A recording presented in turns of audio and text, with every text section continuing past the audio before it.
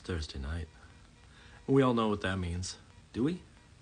I'm not sure, I always do. But it's Thursday night, which means it's Gab and Doodle time. So we're at 8 p.m. Eastern. I don't know if it's standard time or anything of the sort, but it's 8 p.m. Eastern. And it's time for us to have some Gab and Doodle. So let me get my self all set up here. Switch so I can see my live feed and I can keep track of things. Here we go, and I'm going to make a little Ask Us Anything. So we can, hey, illustrator, ask us anything. And then we'll let in our special guest here in a matter of seconds. So, mysterious backdrop. Oh, you've never seen this illustrator? Yeah, this is the new gold curtain. So it looks like I'm official. I want one of those old, like, 70s, like Bob Barker microphones, so I can, like, feel like I'm in that vibe. But I went with gold because I thought it was cooler. So tonight we are going to have on a personal fave here in this household, someone that I've loved their work for quite some time, and I'm sure everybody probably knows quite well, specifically because of probably this book, Island Born. That was a combination of Leo Espinosa, who's our guest tonight, and as you know about Diaz, and amazing color work and liveliness. But the other one that I got that I saw this on the shelf and I was so in love with this cover, and I want to ask about some of these things, like these covers, but the book which is Annie Barros and Leo Espinosa. And again, the colors and the vibrancy and all that stuff in these books is just overwhelming. But this cover just got me right off the bat. As someone who loves design and loves when people really get fun with the typography, that one just got me right away. So we're going to be talking to Leo tonight. One of the ones that also was sort of stellar for me was The World Belonged to Us, which has this whole like late 60s, early 70s vibe to the whole thing that was sort of my childhood era. Not that I was in that era, but I grew up in the late 70s, or I was born in the late 70s, but it reminds me of like old Sesame Street episodes and like just the colors and the choices. And so we're going to have a chance to talk to him. And so what I'm going to do is I'm going to let Leo in. I'm going to send a little invite here. So let me get that all set up. Let's see. Sorry, I have to type it in here. Come on. Things were running a little slow here on me. Espinosa.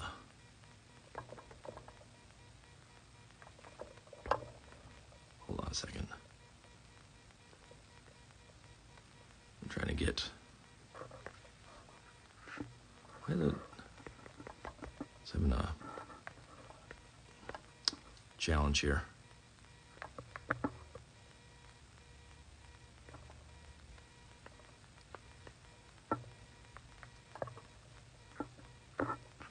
Something's wrong with the invite. Hold on one second.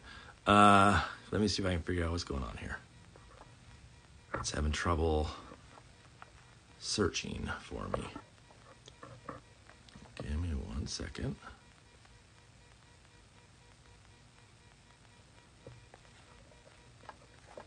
Weird.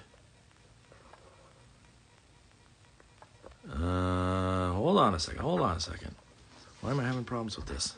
I've never had a problem getting someone in, and all of a sudden this time it's having problems.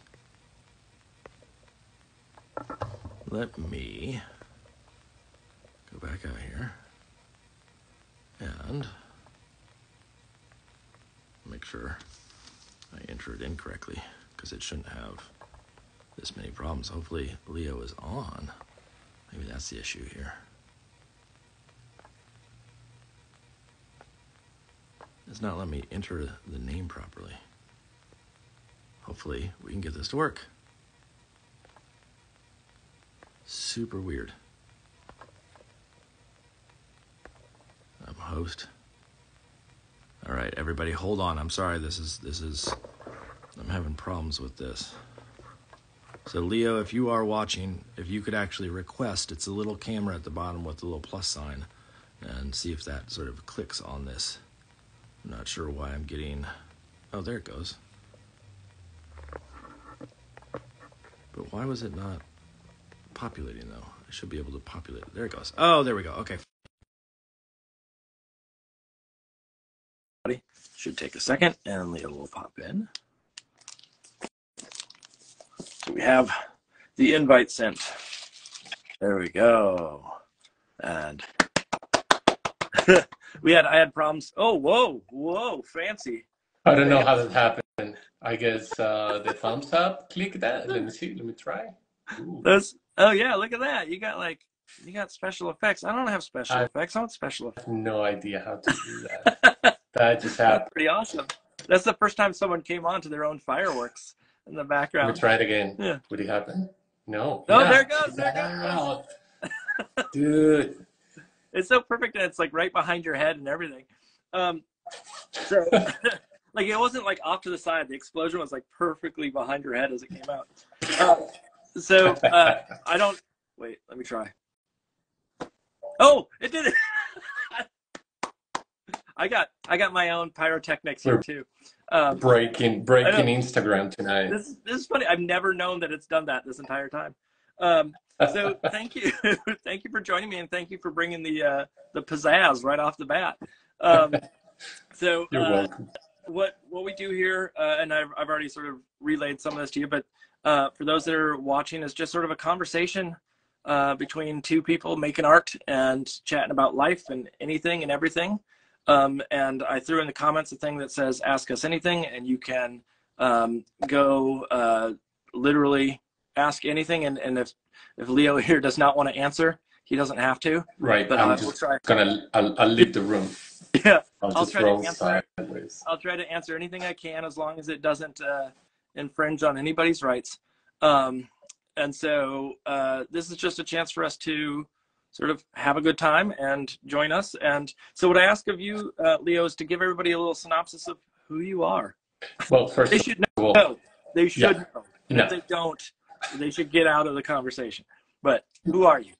Mark, thank you for inviting me. I'm an illustrator of a bunch of things. I started my life as a graphic designer. That's what I went to school for.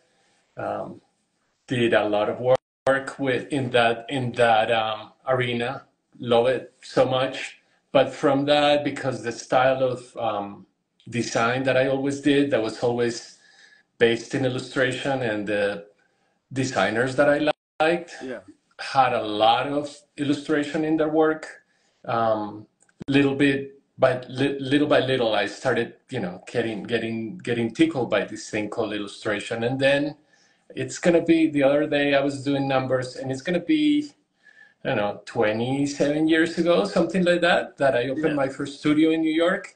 And I've been busy from the get-go. Wait, 27 years illustrating, or 27 years illustrating? Design? Yeah, my first studio was in New York in 1997 is when I started. Okay. Oh man, I'm letting people know how old I am. Damn. You're still a spring chicken, and that's it is funny to think of that time frame. Like, that is a long time ago, but it feels like I graduated from college in 2000, and it feels, to me, I think back to the 90s and like art school in the 90s, and it feels like it literally was like 10 years ago. Yeah. But it's decades. It's decades at this point. It is decades. So, well, that's pretty much everything in a nutshell. I've done different kinds of illustration, editorial, a lot of work for animation and character development, and what else? Advertising, you name it. And things took a new form about 10 years ago when I started doing children's books. And that's pretty much all I do right now. And I can't be happier. It's amazing. Like, happier than even when you were doing the other types of illustration and design? What is it that like is so special about it to you? It's for children. Okay. And and I guess, it involves a lot of things that I love about illustration: movement, storytelling, having enough time to develop a project, that it's not just, don't get me wrong, so many things about doing editorial illustrations under the, with a deadline the next day or the same day was always very exciting. But, Yeah. as one gets older, Hmm. Hmm. I love the pace of developing a project little by little and really get into it and learn the characters. And sometimes if I'm working on the bio of somebody, some amazing character, I get to learn more about it. I get to go and read to kids at schools and libraries. So there's a lot of pluses Just in what I do right I now. just imagine Um, someone who does editorial going to show kids their at schools. They're like, here's this piece I did about the economy, yeah. and like, not as exciting to those kids all of a sudden. Um, was the editorial work, because I know that you did stuff for like New York Times and things like that. Mhm. Or was that what the editorial was for? Yes, New York Times, New Yorker, LA Times, Time Magazine, Yeah, when you all mentioned of them. that like turnaround time, the speed at which like New York Times, Right? it's potentially same day that you have Yes, to deliver, and like there is a drastic difference between that and kidlit. And right. I mean, But then I it's a project and it's done, right? And it's yeah, one illustration and it's done, and that kind of has its own magic. Um, One thing that makes me a little sad, it's kind of like it doesn't vanish, but it kind of doesn't have the longevity of a book, you yep, know? And what it means to a child to be attached to that book. If the story that I worked on is attached to somebody's life story, yep. um, you start realizing that there's something bigger here, and bigger for me. So personally, it's where I feel at ease. I mean, it's even the equivalent of because I did editorial for a while too, and the idea of uh, I don't remember all the jobs I've done in editorial.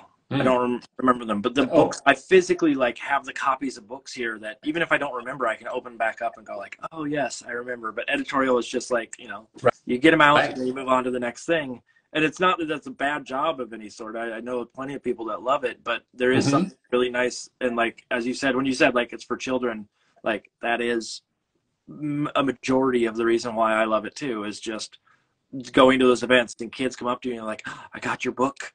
And like going to an event, I know that a school is sending me some letters from students that I did an event with, and it's like that's the best thing when you get those letters, and Yes. like it's also exciting. But so let's shift and let's real quick, uh because my wife keeps track. My wife is doing a lot of stuff tonight. Whenever I do these, she keeps track of like everything we talk about and all the materials and all that kind of stuff. And I know you're a digital person, I am. but just for clarity's sake, when we document this, are we Photoshop? Are we Yes. uh, Photoshop? Okay, Mainly and Photoshop. I do a little bit of Procreate, but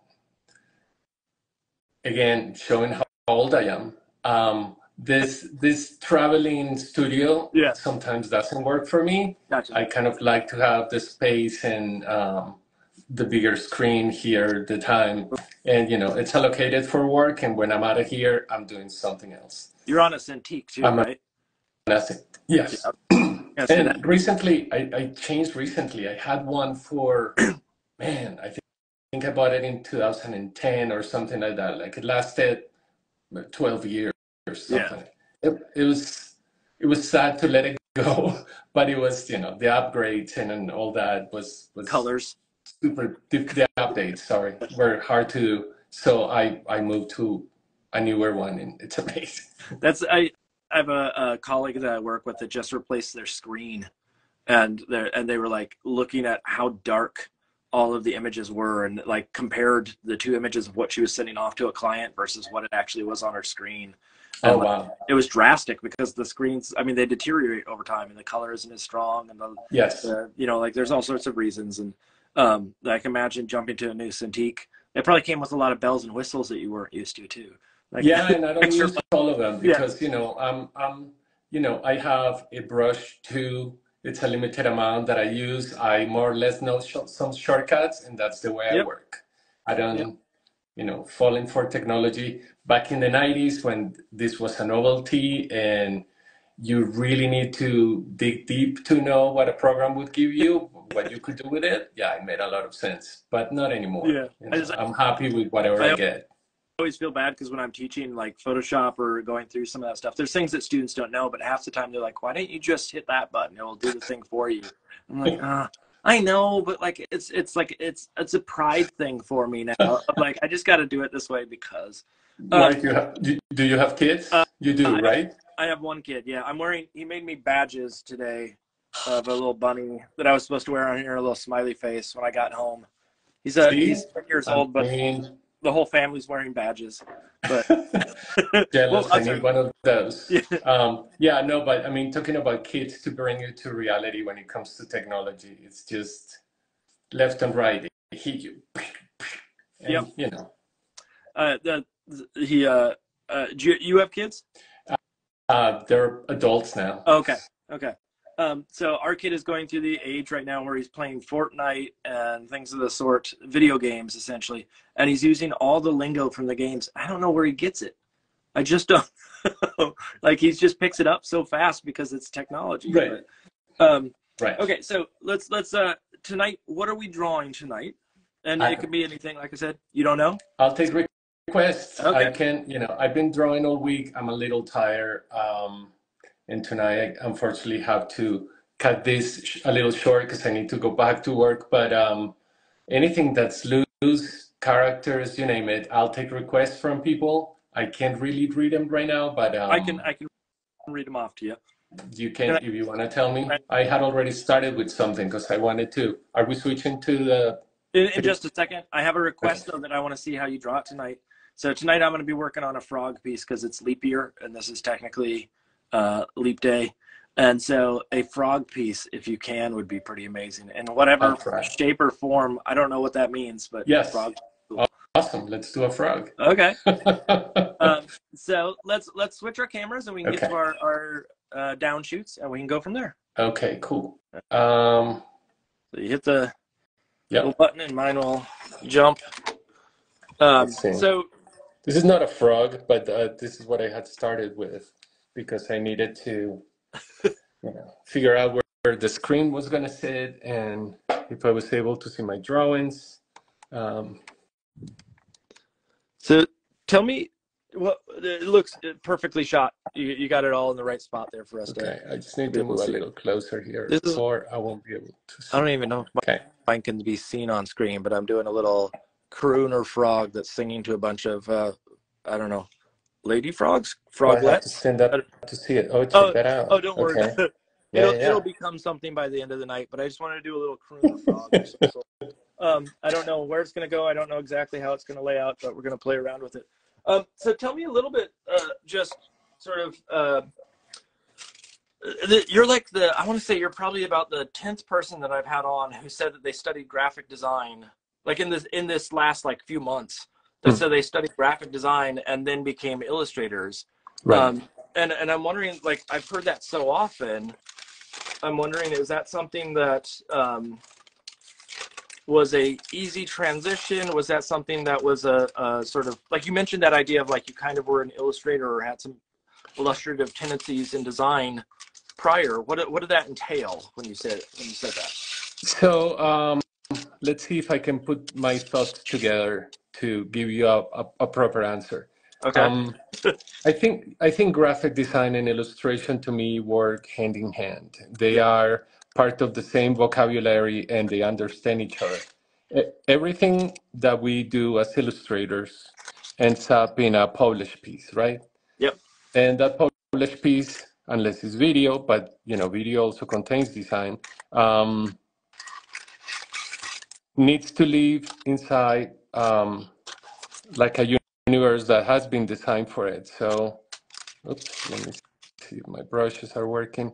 So in that sense, I was always looking at the work of illustrators and designers, mostly people from the 50s and 60s that were my biggest influence. Yep.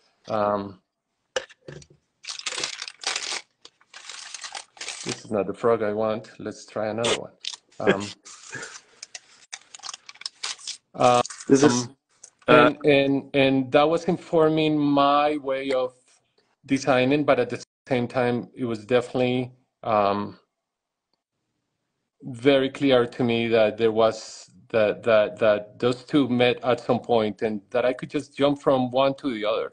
You know, I've drawn since forever, just like you have and the majority of illustrators. yeah. But I've also drawn type and drawn things that are more related to design simply because I like them, because there were shapes that were appealing to me. So it wasn't really that hard. Um, Well, what's interesting to me is like I always think there's a spectrum in all the different types of arts. Like illustrators, I think can be on like the designer side, and they can be on the painterly side, or somewhere in between. Like it that's what, ventures into that sort of like, literally a canvas in front of you, and it ventures all the way towards like I'm going to jump on Illustrator or InDesign and do my illustrations there. And hmm that sort of, we all fall somewhere in that spectrum, and hearing that you have that design background, it totally connects some dots for me. And this I'm gonna give you some serious praise in my world right now, which is I am absolutely in love with the covers of your books, and Oh, the way that you design the covers, and like and I'm not just saying like the type, because I know that potentially that may be someone else, but just the shapes and the choices made on those covers are so stellar, because I don't know if I've ever liked a cover that I've done. thank you so much. That means a lot. It's very important to me. That's the first connection to a book. Look, Yeah. people, I'm drawing in a way that I never draw. I'm just trying to remember something that is, there's a frog in my head. I'm just gonna to trying to pull it out, If and yeah, and if it's it goes some awry, and we'll give it you a pass. it's some surgery. It might happen. It might not happen. We'll see.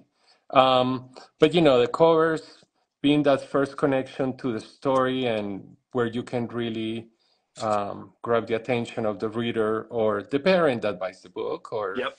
um, The kid in the the library, kid or in the library. Exactly. I mean, that's your first shot, and it's also a poster, right? yep. Poster design is amazing, and here's your chance to design a poster for your own book. Um, So I pay attention to that. Luckily for me, I know what I want to do. So these legs are going. Anybody need some frog's legs? Because I have some left over here. Um, they're yummy. Taste like chicken.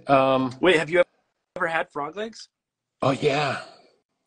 Do they really taste like chicken, or is that just sort of a the classic joke? I wish chicken knew that it tasted that delicious. No, yes, it's very similar. Okay. From what I remember, it kind of tasted very similar. Interesting. Okay. Look, I've never had I one. never draw this animated, but for some reason the word frog just got this spastic frog in my head. I'm just trying to get it out. So, yeah, with the books, I mean, so many aspects of the book where you're obviously thinking about design, title page, um, book cover, Yeah. um, lettering if you want to do lettering for the credits. Um, but also, the size of type, the kind of type that you need to have in the story. Luckily for me, I've been working with terrific art directors that listen to me when I speak about design, Yeah. and they don't have to do it. It's they have great people working in the art departments with book publishers. But if I have something to say about that is going to make the book better, I'm just going to do it. Yeah, I mean, I was going to ask sort of how involved are you in that whole process? Because like I end up doing a lot of illustrating of the type in my books, or elements within with type, just because that's sort of what I enjoy doing. And I'm wondering, like, have you had a lot of?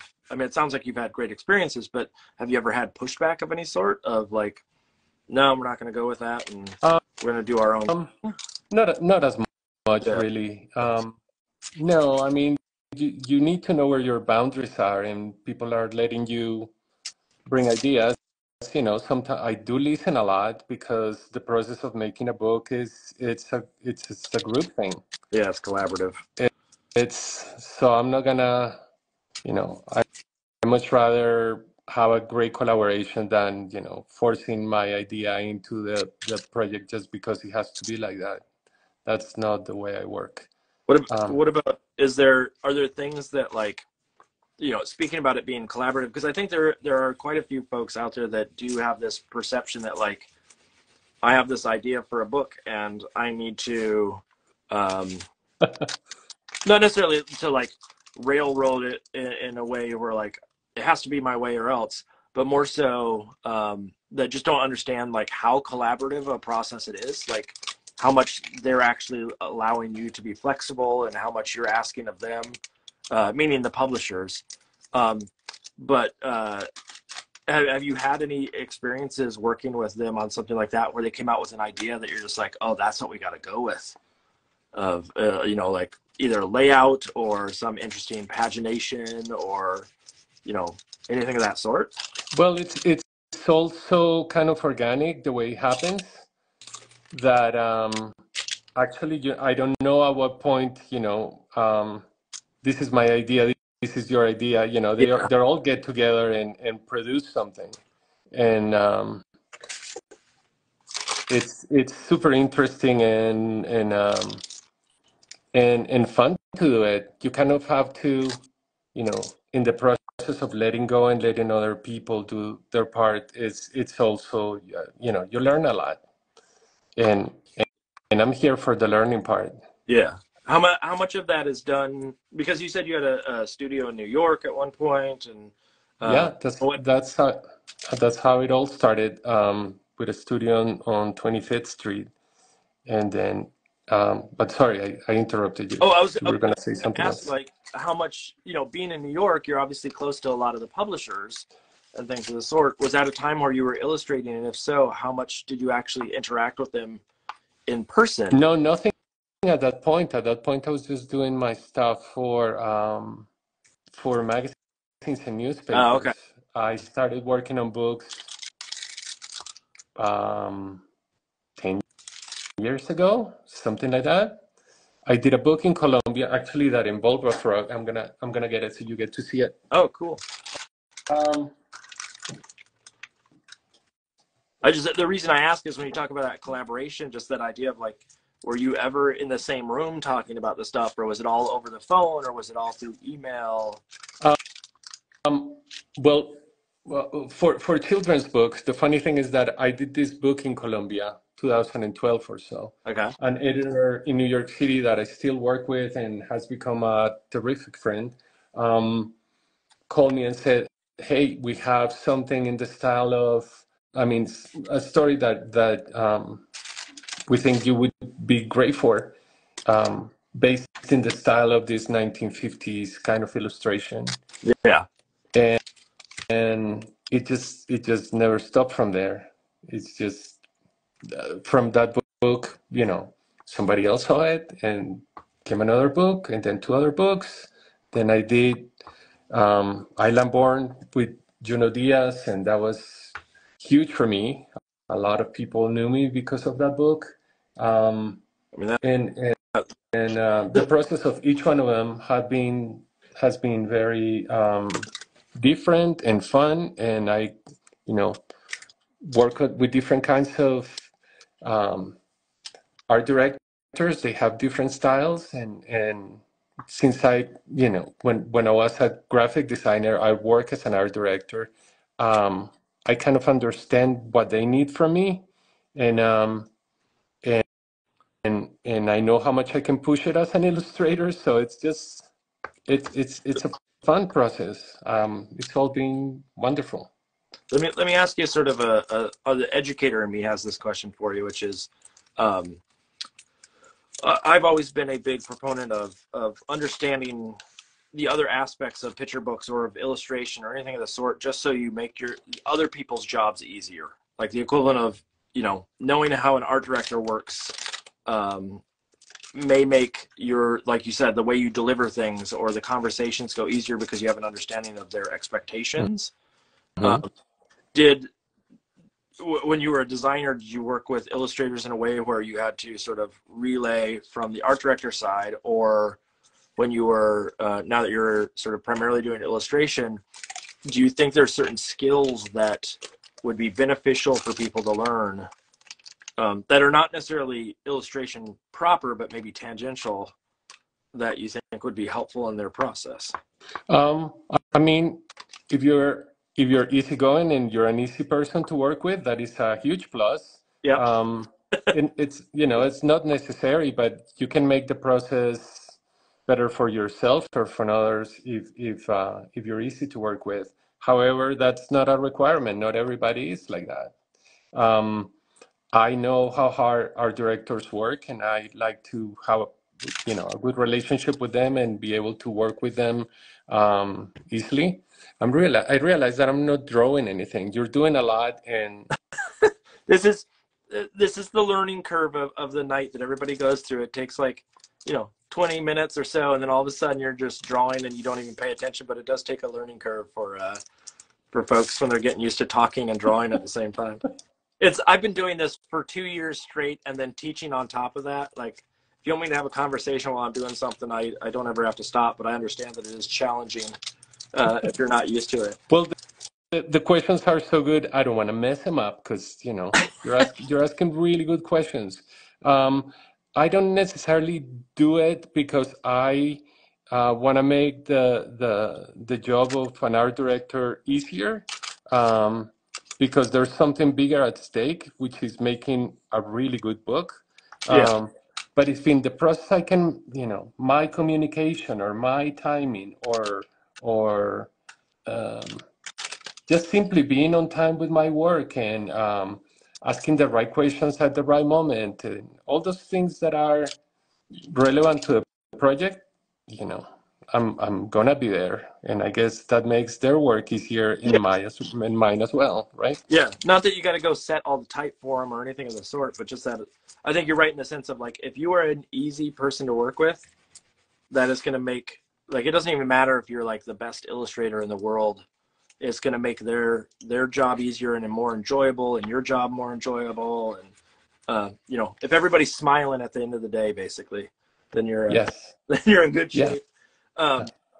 And that doesn't happen with everybody. Right. Not all illustrators, like you said, not everybody's a pleasure to work with. Oh, and Some people believe me, there's times when you need to push it because you know that it's going to make the project better, and sometimes you just have to push a little hard. I mean, worst case scenario, somebody says no, and that's it. You give it a shot, but Yep. you got to give it a shot too, Yep. if you care about what you're making.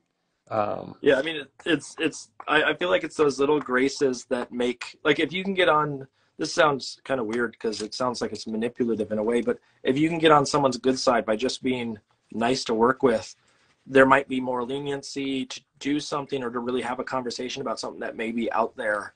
I don't know, Mark. That sounded so manipulative. I don't agree with you.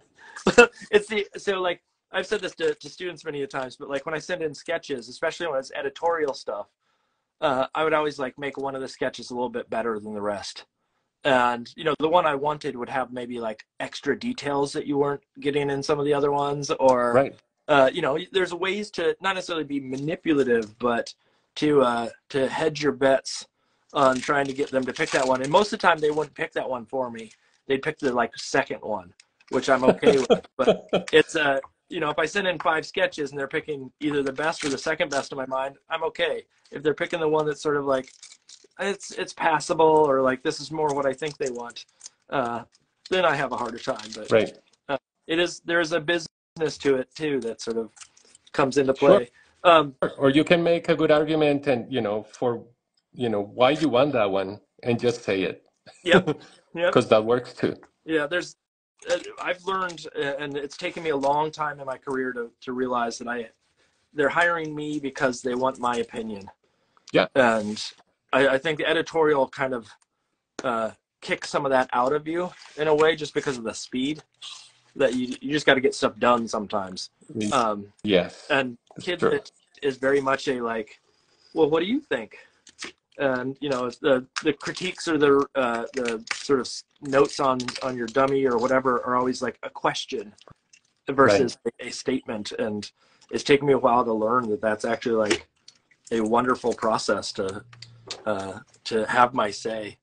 Tell me a little bit about sort of like obviously doing Islandborn was a huge hit. Yes. And everybody knows that book for sure. Um, is there that sounded like in a negative way the way I just said that. Sounded like I was rolling my eyes when I said it, but I wasn't. Mark, you are The so negative.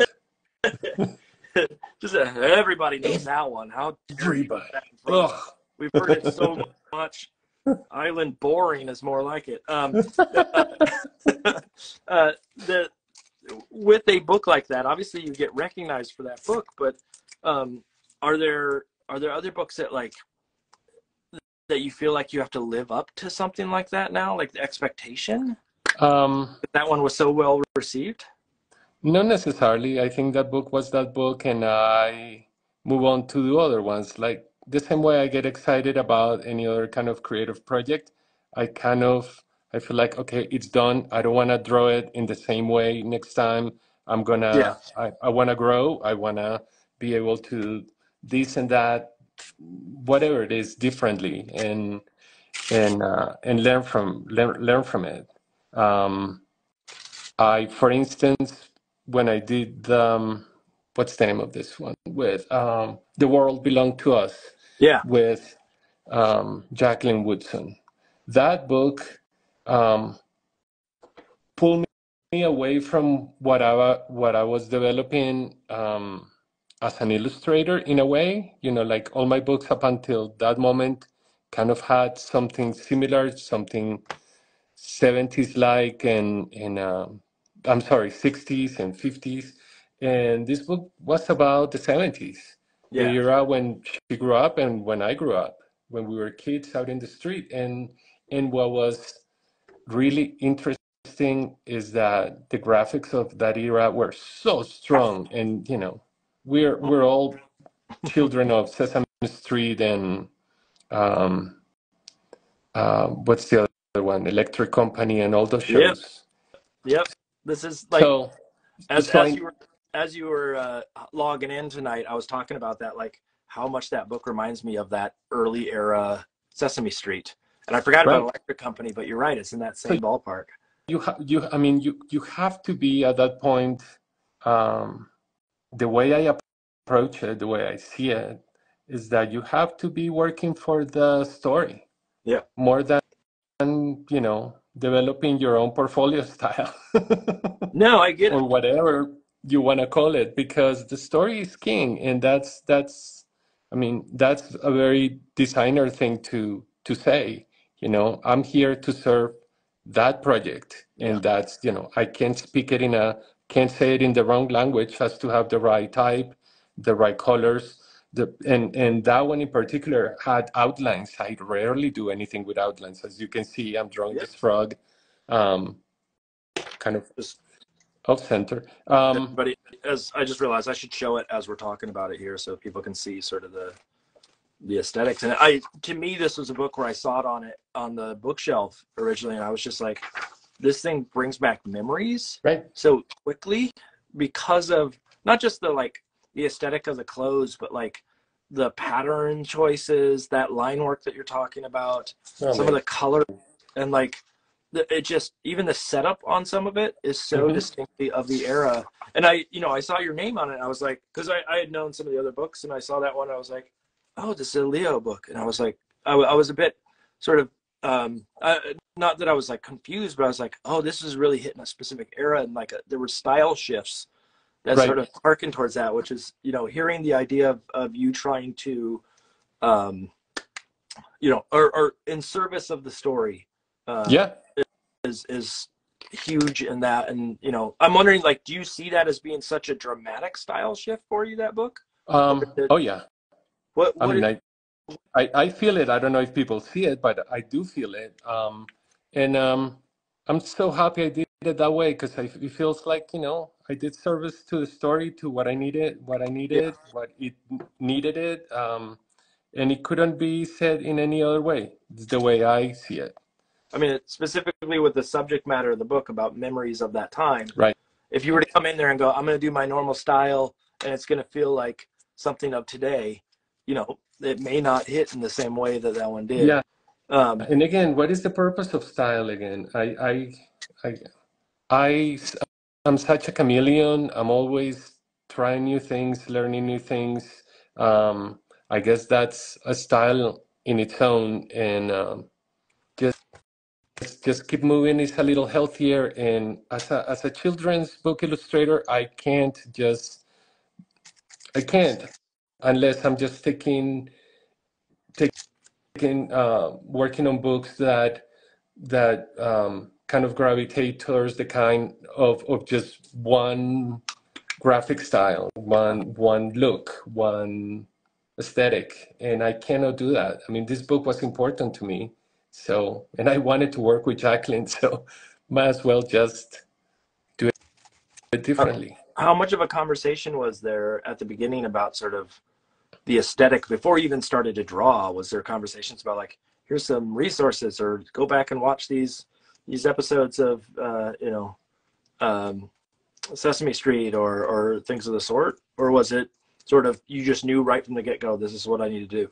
Well, when you get a book assignment, there's plenty of time to start thinking about it, right? You get the manuscript and you're already, your mind is going.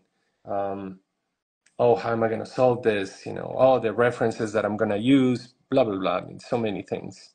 So at that stage, I do a lot of drawings. Okay. And as I'm collecting my thoughts and my reference, and they start coming out, what am I doing here? Okay. As I started working started thinking about how to solve that one, it was almost pretty much since I said yes to the project, the colors and the lines were already showing in my head. Gotcha.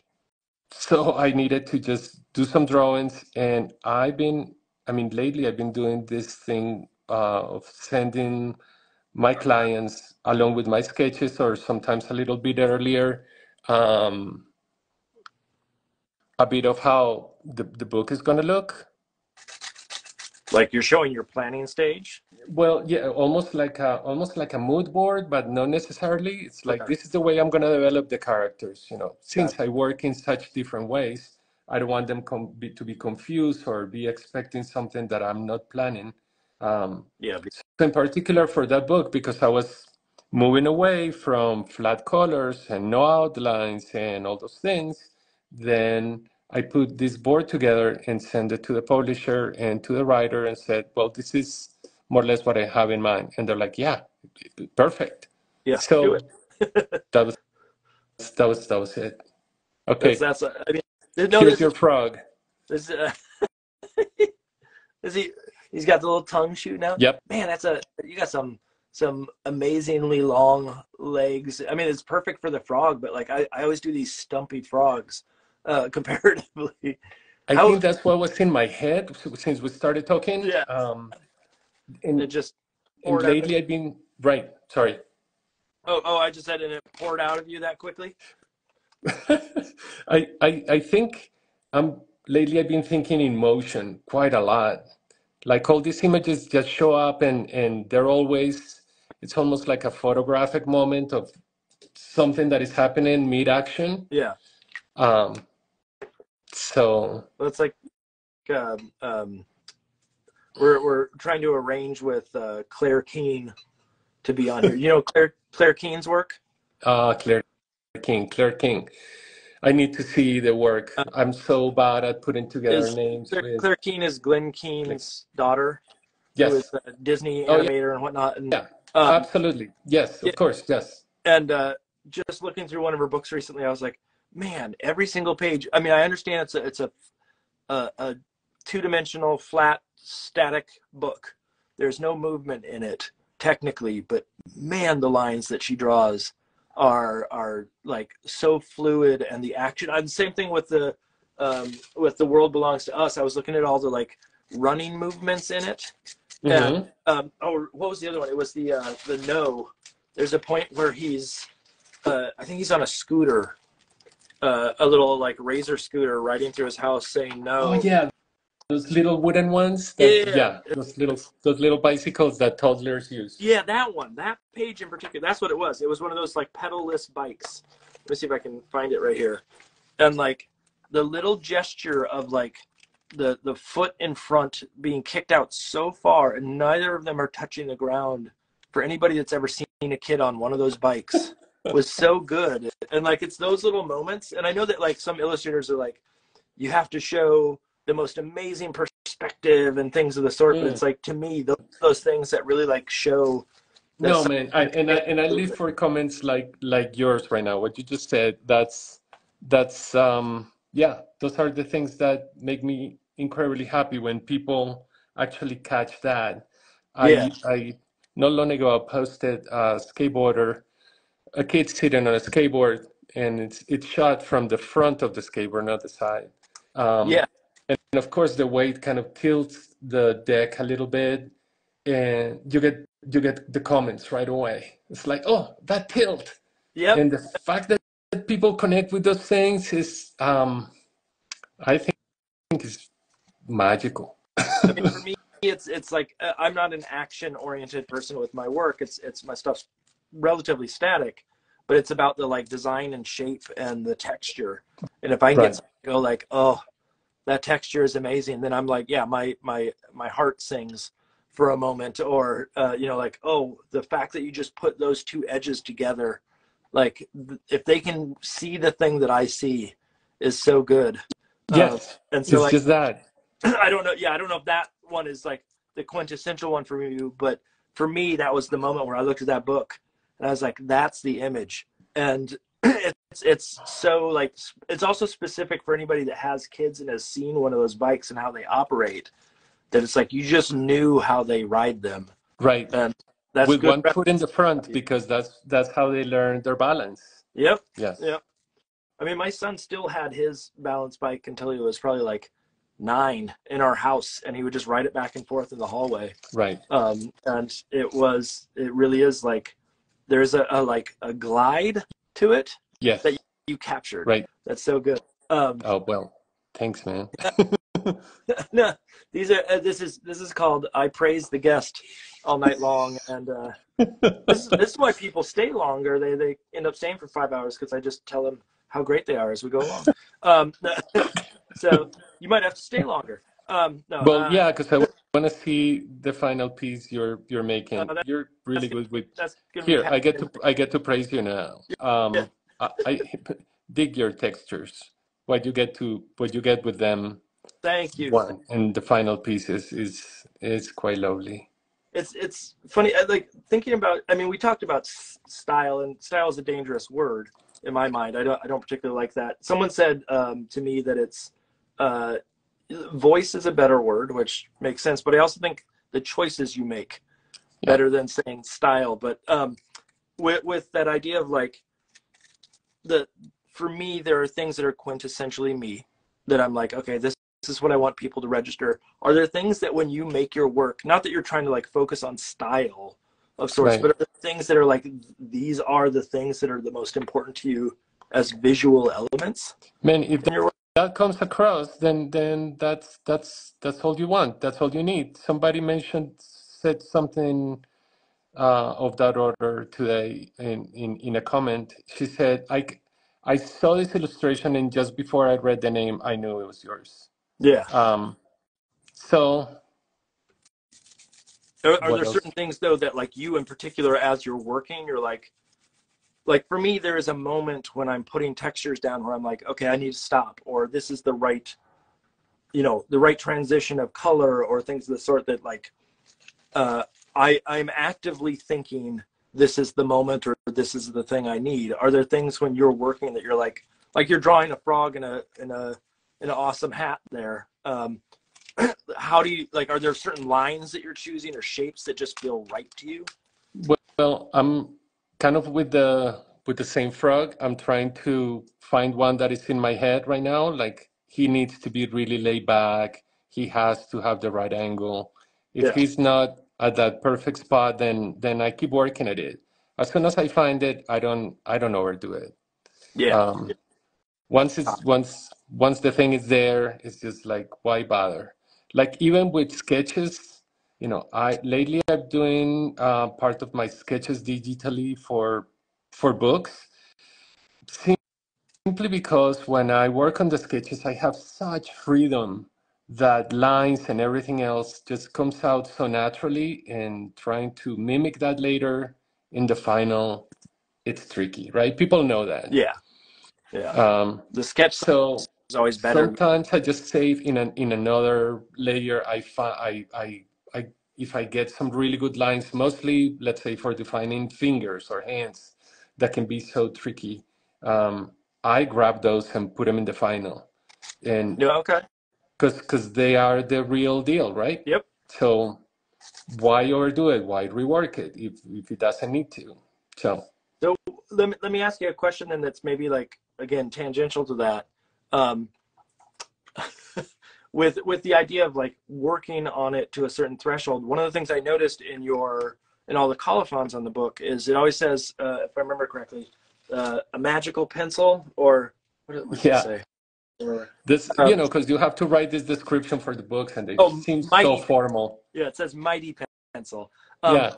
so how much of your process is in that sort of like sketch stage, and with like, is the pencil in that sketch stage? Does it extend beyond that? Uh, sometimes, but it's rare. As I said to you at the beginning, or maybe off camera, um, I improvise a lot with my process. Yeah. And if there's a line in pencil that I like, mostly because when I do my finals, there's brushes that I use that mimic pencil. So the two of them blend together. I grab whatever I did by with pencil and put it in the final, or try to draw on a piece of paper, scan it, and do it. It's rare that I do um, that I would work that way, Yeah. but the whole process of thinking of the pagination of the book, the first round of sketches, or maybe even the second one, it's still pencil on paper. Okay. Okay. And when you said that you'd switch somewhat to doing the digital sort of process there, is that is it because of just the speed, or is it, like the watching you draw here tonight, I'm watching sort of the line choices, and and I could be wrong, but I'm not seeing lots of like, oh, let me undo, undo, undo, and redraw it over and over. And so some of that is just natural sort of skill that comes out, or natural sort of flow. But like when I do my sketch, even though I go traditional in the end, I do start with digital sketches, and it's purely just Oh, copy paste. okay. That's it. And I'm wondering, like, is that something that um, do you have a reason, or not necessarily a reason, but do you have a process that makes sense just for ease or comfort? I'm really comfortable working on the computer. If I need to, it also depends, because there's some illustrations that require that you put some more detail, or that the characters have a level of richness that you would probably create the first time or pull out of nowhere, if you do it on using pencil on paper. Some Yeah. other ones, there's this book that I did um, for chronicle books called Like. Let me bring it. Oh, I got it right here. You do? Okay. Yeah, yeah, yeah. Oh, Wow. trust me, I got it right here. This is the one that, like I was saying, the cover. When I saw this cover, I was like, I have to buy that book, and I didn't even read it. I didn't look through it. It was based on the cover, Mark, and it was like, Mark, read it. Read it. It's no, good for you. It's gonna make you a better person. I have read it since, obviously, but it was one of those things of like, as someone who has a design background as well, I was like, how did you convince them to just let the letters be so big on the cover? Like, It didn't take much convincing. Actually, that book was gonna be, it was gonna have a complete different process. I spoke to the art director and the editor. Um, you know, um, Chronicle is in San Francisco, And I proposed, hey, why don't we just get together one weekend and we take the design aspect, illustrations, and story, and we just brainstorm and solve this book, because I wasn't seeing it in the beginning. Oh, It really? took me a while. It's a hard story to just Yeah. illustrate. And I thought that, the graphic treatment, there's something needed to be different, and it was going to be heavy on the design part. Luckily, the art director knew me from before. She knew that I was also a designer, totally trusted me. We were going to do this thing of meeting together, and then the pandemic happened. Uh, So forget it. So I came back here and I started working, adding my part as a graphic designer to the process, and say, we have an awesome opportunity here of making a great cover for this book. And create a very simple palette out of it that would actually enhance the story much more than if I go with something more complicated. And they were open for it. So to hear about it and propose the ideas, my sketches, they liked them, and oh, we that made the book, sounds like my. right? I just every time I go to publish it, and I understand maybe it's also the type of book that I've worked on for the most part. It always is like we want to get story on the cover, and the designer in me just wants to go like I want to do a cool thing with the type, and maybe Oh I man. understand the marketing side comes in and goes, well, there's more than just like good type, and the book is going to sell better if we do A, B, and C. But boy, oh boy, do I want to get in there and just like wait until you see this font. Yeah, no, it's very hard these days. I mean, if you go back in time, you realize that there's so many books, that beautiful books from the past that are classics and that became hugely successful. They fail in many aspects of design, and also included some ideas that would not fly today. Yeah. Um, but that's what makes them great, and that doesn't happen anymore. I That's mean, not but you do get publishers like Chronicle is someone who will do something like that, and right. some of the more like I don't want to say that Chronicle's avant-garde, but like they sometimes will do things that are a little bit more playful in their Sure. approach. And there's other companies that do so. Like I always think of Candlewick as being willing to try some really artsy things that other companies may not do. And they not to say that others don't, but it just on a general basis I always Right. think like I look at Candlewick stuff and I like, oh, they really had some fun with like the artistic side on this Right. book or what have you. Um, I mean, and for Major Taylor, the art director, I proposed, can we, instead of trying to find a really old font for this book, let me do the lettering for, it was going to be more work for me, but I wanted it. Let yeah, me do the lettering for the title and the credits and everything else. Um, she liked the idea, and we just did it. that's awesome. I mean, But you gotta know who you're working with. Obviously, I knew who um, Chronicle was, yeah, and I wasn't gonna miss the chance to propose something that was, it was gonna have good design in it. Chronicle is Had one of to those. just had to do it. Chronicle is one of the companies where I'm like, I've worked with quite a few different publishers, but I haven't worked with Chronicle yet. But they're on my like top tier list of publishers that I want to work with over time. Primarily because I've like some of the books that I've seen. Like there's a book. Oh, what is it? High Five. That's written by Hmm. Adam. Is it Adam Room? No. Yep, I've seen it. I've seen it. Yes, Yeah, I and like think it's high five.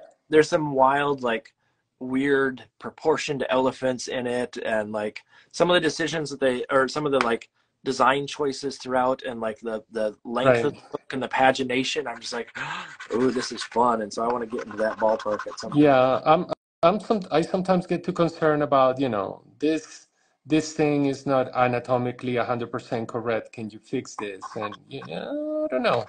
You know, Yeah. if Like it's conveying the idea, it doesn't need more than that. And sometimes we underestimate the power, the understanding that children have. They see something and they know what it's about. We yeah, don't have to completely dissect it and give it to them pre-chewed, but I mean, you talked about the idea of referencing earlier on some of the work, and I'm wondering when you reference, because I'm someone who doesn't reference. Like if given the choice, I don't want to look at the original if I know what it looks like for the most part. Like if you ask me to draw some weird bird that I've never heard of, I probably need to look it up. But I don't Hmm. sit there and stare at it forever because I feel like it stifles sort of Could my. you believe that I almost had to look at frogs to Yeah. remember how they looked just But before? see, you're having such like it's not the good thing though is it's not like when you draw a frog here, it's not a you're not sticking to just like a photograph. You're interpreting it and you're adding lines in interesting ways. Um, Right, that but I just did, Major Taylor, who's happens in a velodrome, bunch of bicycles racing each other, different angles, yeah, that one. um, and needed to reflect the era too. That one needed some serious studies of the times and how bicycles looked back then, and buildings and architecture in New York, and oh my God. That's definitely one. Like looking at the images that you posted online for that, I'm like, there is no way. Like even the equivalent of when he's riding his bike in one of the shots that he posted, his little tiny foot. I was like, oh, you captured. See Oh, again. in the back, I know which one you're talking about. This is yeah, the his little tiny foot on the pedal. Yep. It's so good because it captures like the scale of this is. I feel like we're having an illustrator talk here, not just a like. This is Oh like yeah, yeah. it's the That's what we're doing. like their legs are so muscly that oftentimes the feet are like smaller by Yeah, comparison. And you just always. Yeah. little tiny foot, and I was like, oh, that's so good. That's my favorite part of the whole piece is the tiny foot. Uh, Yeah. and like, I don't know if everybody noticed. I hope everybody notices that, but like, those are those moments that. Um, I know that my friends and that are also bike geeks like me notice those things, and that gives me a lot of pleasure. Oh yeah, I forgot you're a biker. That's Um, true, and not totally. a biker It's like a Harley biker. You're a a, cyclist. a cyclist. Yeah, I mean, you may be getting on a Harley on the weekends, and I don't know, but is That's that my private life. yeah, yeah, yeah. We don't talk about that here. We don't talk about that. Yes. We don't realize that you're getting out your leather vest with your big hat on the back and just jumping on the road. No, Uh, I had a motorcycle in the past, but not that kind. It was more wait, what like kind of motorcycle was it? I had a retro 1970 Honda CB 350, Okay, and it was awesome. I not and I would start working on it, and then we had a baby, and my wife said, "You know what? You're the parent of two kids right yep. now." And I said, "Yep, that makes sense. That bike The bike's going. needs to go." And I don't know what it makes sense to me at that point, but I did, and don't have it anymore. That Is, was the story. is the bike actually gone, or is it just hidden away Oh until no, you're? totally gone. That had to go. I still have a scooter, but the motorcycle had to go. So the scooter, you live out your dreams, just putting along, Yes, exactly. I still go me. just revving it outside the schools, going like I'm a tough guy now. Um, And I don't even use it anymore because I don't want to pollute. yep. Like if I can ride my bike, I ride my bike. That's so now you're just walking the scooter around. Is that what I, you're saying? I walk it around. First I walk my dog, then I take the scooter out for a walk so it doesn't feel bad. I just love the idea of like it's slowly like the macho aspect of a bike slowly gets dissolved down to like you have a picture of it on your mantle at some point and that's about it. Totally gone. Yes, Yeah. I something like that. remember just crying Oh, I about remember that. Well, yeah, no, I do miss my motorcycle. That was such a cool bike. I would have fixed it up, make it look even cooler. Um, that's you're gonna get to the point at some like where it's just like I have to go refurbish an old motorcycle just yep. for the sake of like living with the one in the same space again. Or I know a lot of people have had motorcycles that have actually dropped them over the years because of the same sentiment of like safety factors or you know uh, Children. especially in this area. And since you lived in Boston at one point, you know the roads around here and Oh the my God. Yeah, well, I sold it when I was in Boston because of that. Yeah. yeah. I've never had so many bike accidents in my life than in Boston. It was insane. Well, it's just, yeah, none of the roads are straight, so you come up on people riding It bikes. was it was mostly Yeah, people. yeah, yeah. Mostly angry people yelling at you, saying Or like, just oblivious, very oblivious, "Well, and a you were bunch in of students. Cambridge, and Cambridge has a lot of pedestrians uh, Right. on pretty much every street." So, Sure. um, And things have gotten better for, in terms of bike infrastructure over there, but back then it was nuts. And we're talking about just the early 2000s. did you do you when you bike now when you're out in Salt Lake City? Are you like on a road where you don't see anybody for a long time, or is I it live right on the edge of the city, on the foothills. So I'm pretty much, there's 5 more blocks behind my house before you hit the mountains. Um, oh and from here, there's a couple of canyons that I can just ride up and down and forever and ever. And that's why I like this spot because I'm on the road, but I can also get on a trail. Don't do much mountain biking lately, but I have a gravel bike and I take it to those trails, and it's amazing. I was going to ask what kind of bike, because we've been talking bikes, but so mountain biking is the thing though. In Utah, it seems to be, but I'm a roadie. I don't know if you saw my bike right behind me when we were talking just before. Um, I have I'm from Colombia, and in Colombia, road cycling was, way more important than soccer, than any other sport. Really? And oh yeah, I wouldn't have thought that. Like I huge. would have figured that football/soccer would have been the thing. Cycling is huge in Colombia. Um, What? Why is there? I'm not saying why. Like, how could people ever think? But is there like some? Is it like the terrain, or is yeah, it? there's mountains. It's Oh, okay. plenty of it. When the Andes reach Colombia, they split in 3 branches, 3 big mountain ranges.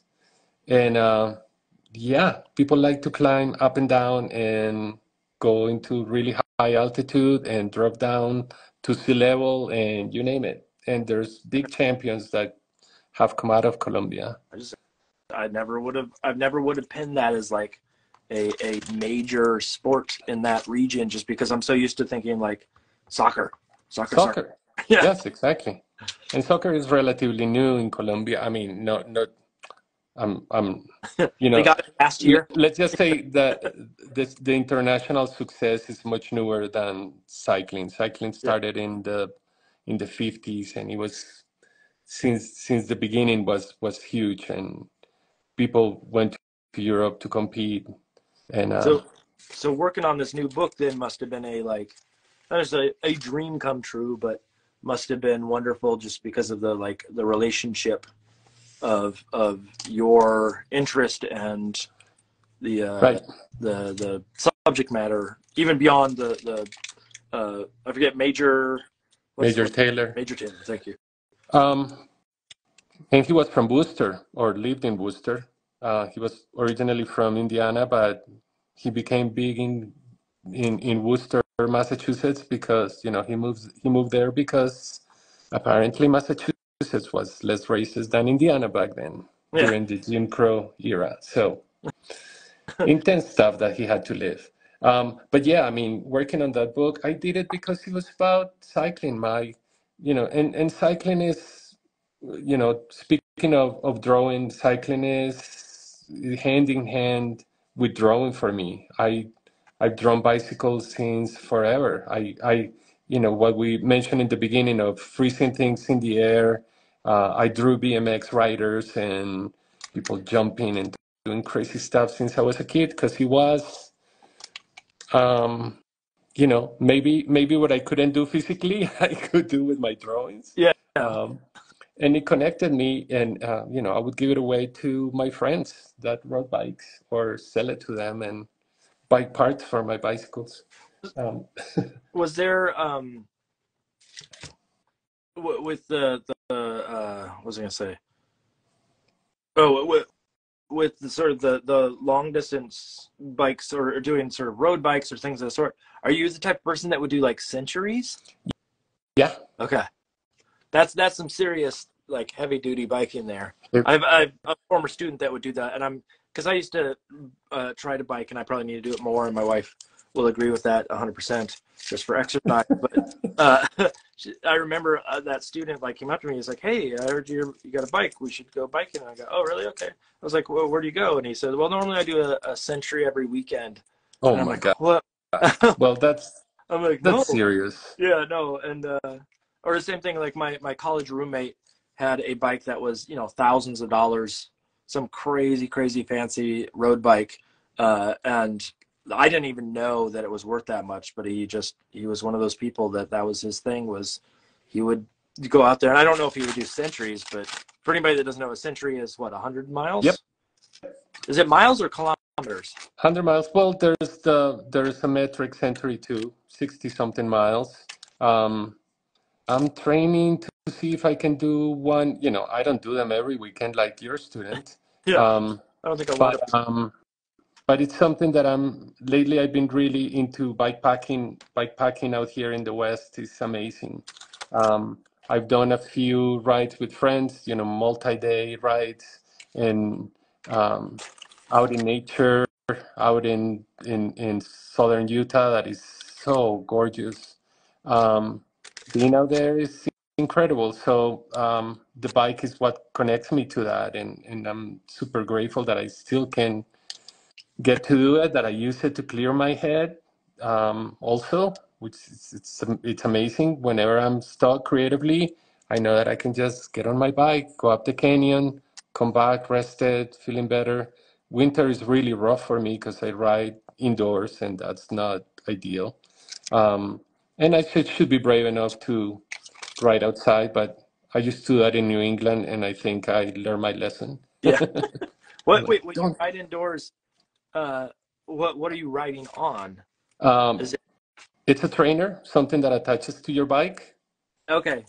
Like the little So the metal it's bars that the wheel sits on and stuff. um, those are yeah, those are rollers, not exactly that. Those Oh, are hard to do. It's something that attaches to your rear wheel or replaces the rear wheel, and now you get to measure, how many watts you're spending, how much energy you need to do certain oh, stuff. There's applications that take you places so you're not riding like a hamster, yeah. um, but you can actually do some mimic the climb of a mountain or stuff like that, or do group rides with people from other places. It's has gotten quite sophisticated. But it's Still, it's not like riding outside. yeah. But it's your normal Um, bike. It's not a special. Just like it's not like a Peloton bike no, of some sort. no. I Actual. mean, you can use something like that, but Yeah. my idea is if you have a bike that you can use indoors, outdoors, use that. Don't buy more equipment. Yeah. Um, Yeah. That makes and sense. that works great because it's also my bicycle, the one that I use outside. So it does work really well. So Um, but again, you're not outside. I venture outside from time to time, but then you have to clean the salt from the bike and do mhm. all these your crazy back things, and your back's it's a lot. covered in slush because it all sprays up on you. Um. Well, the beauty is that it's kind of dry over here, so it's not as slushy as Oh. riding in New England. Ugh. Um, which is it's a big plus. But it's dry and there's a lot of debris on the ground that you bring inside and you have to remove from your bicycle. Is It's there tough. obviously like working on something like that and then working on the book, were there certain choices that you had to make visually that knowing bikes, like admittedly, like I'm looking at the bike you drew right there, and spokes are one of those things where it's like I don't want to draw spokes on a bike, not because I can't, but just it's complicated how those are structured. So complicated. Yeah, unless it's really necessary. There is a crash at the end in the book, and um, that needed to show that the wheel was kind of Like twisted, and gotcha. of course it needed some of the spokes in there, but I just drew them when couple of broken ones of the bike, and that's it. But if a bike is in motion, you rarely see the spokes, right? So Yeah. why bother? Yeah. No, it's there's a couple of them, like the spokes are like, for those that aren't particularly knowledgeable, the gears, like if you don't get the gears right, I mean, I imagine it's not the same as like dinosaurs or trains, which kids, if they see those, I mean, that like little Right. kids who see that, they're like, that's not a Ichthyosaurus, that's a whatever. I don't even know enough to be able to make the joke. But I feel like bikes, they'd be like, as long as it looks like a bike and has two wheels, most kids are Yes. like, well, clearly you don't have Yeah. the, You messed up the stem. yeah. You did it. Yeah. Yeah, that has 15 spokes and not 13. Everybody knows it's 13 on the You 19. don't know how to draw a bike. Yeah. Yes, I do. I swear I do, kid. Stop. I'll show you, kid. Yeah, you're ruining my reputation in front of the others. Start to cry. So tell me this, and this is like a longevity thing. So you come in from riding your bike. Yes. And then you have work to do. Your legs are obviously probably mush at that point. Right. Is your, because depending on like what you do for if you're going off roads and stuff, that can take a lot of wear and tear on the arms too. Do you end up having to take key lines for the rest of the day, or? Well, you can plan and do your ride with friends after work instead. So once you're done with work, then you call your buddies and you go for a ride, or I do a lot of solo rides simply because it's much easier for me. A lot of my friends that are also freelancers, there are different stages with their projects. So just get on my bike and go. But I usually do it after work. Okay. So you're not pushing, or you could always just like do really abstract work after a bike ride, and then you're safe. Well, sometimes I do. I ride before work, and yeah, no, you feel it definitely. Yeah, coffee doesn't affect me because I grew up in Colombia and they give coffee to children. Yeah, you're immune to caffeine. So immune to caffeine. Well, it's not completely true. I'm getting older and I'm not so immune anymore. Okay, so if you grew up on coffee as a kid, yeah, this is one of those like maybe a cultural exchange moment here, but like when I was a little kid, I didn't have coffee, and if I did, it was gross. It just tasted gross to me. But if you grew up on it, are you super particular now about your coffee? Like you have to have this specific brand, or are you just going out to the local Dunkins and saying, give me a black coffee with some, with a shot of sugar in it? But how it's hard to say. I mean, I have my standards. Yeah. Okay. But if I make coffee here at home, it's a very simple cup of coffee, right? Yeah. But it needs to taste good. And if it's from Colombia, well, I'm supporting the economy of my compadres, and at the same time, I'm drinking good coffee. So you're saying Colombian coffee is the best coffee, though? You can be honest. Yeah, for me it is. I mean, at least, as the ad campaign says, it's the richest country, it's the richest coffee in the world. I don't know what they mean by richest. It has a nice flavor without being overwhelming, or tastes like yummy coffee. Yeah. I'm not Yeah. a coffee person in general, so I don't even know enough. It's one of those things that like I tried it when I was a certain age and it tasted weird to me, and ever since I'm like I'm going to avoid it. It smells great, honestly. I think it smells great, but just I can't get past the taste. Like it's too bitter, or I have to at a certain point I'm putting more sugar and milk into it than there is coffee. Right. At that point it's like, yeah, I don't really need to drink coffee. Then why? Yes, exactly. Yeah. Don't it's buy a thing with like booze. Having, there's a threshold where I don't need the fancy stuff, or I don't need to spend all the money if I'm really just gonna sort of coat the rim in sugar and be like, that's the best part. the this conversation has gotten into a weird spot now. All of a sudden, It's okay. We're still drawing. We're still making yeah, art. So yeah. hopefully we're okay. So besides sort of the work that you've worked on already, are there certain goals that you have set for yourself when making art? Like, are there certain Ooh. books that you really want to tackle, or subjects, or even like authors you want to work with? Um, making. I gotta make my own book. That's one. Okay. Um, and I'm working on it. And it's daunting because I am not a writer. Yep. I know how to structure a story. I know many things that I want to write about, but it's definitely taking me out of my comfort zone. That's one thing to do. If it goes well, I'd like to keep going, making my own books. Obviously, collaborating with people that have important things to say for children that are good for kids. Um, Is there? but I think beyond that, I think children's books are terrific to make. They're also an insane amount of work, Yep. um, and we know about that. um, if I don't make as many, and there's more space in between to do other creative projects like painting, I would love that. And maybe more painting in the future, less books. Who knows? Let's see what happens. Is there? So the book that you're trying to write right now, or I shouldn't say trying, because the book that you're writing Hmm. right now, so diminish it in any way. Is it something that you've been working on a long time, or is it something that sort of just like at what stage is it right now? Is it written and it's being edited, or where does that stand? Let's say there's a bunch of ideas, um, kind of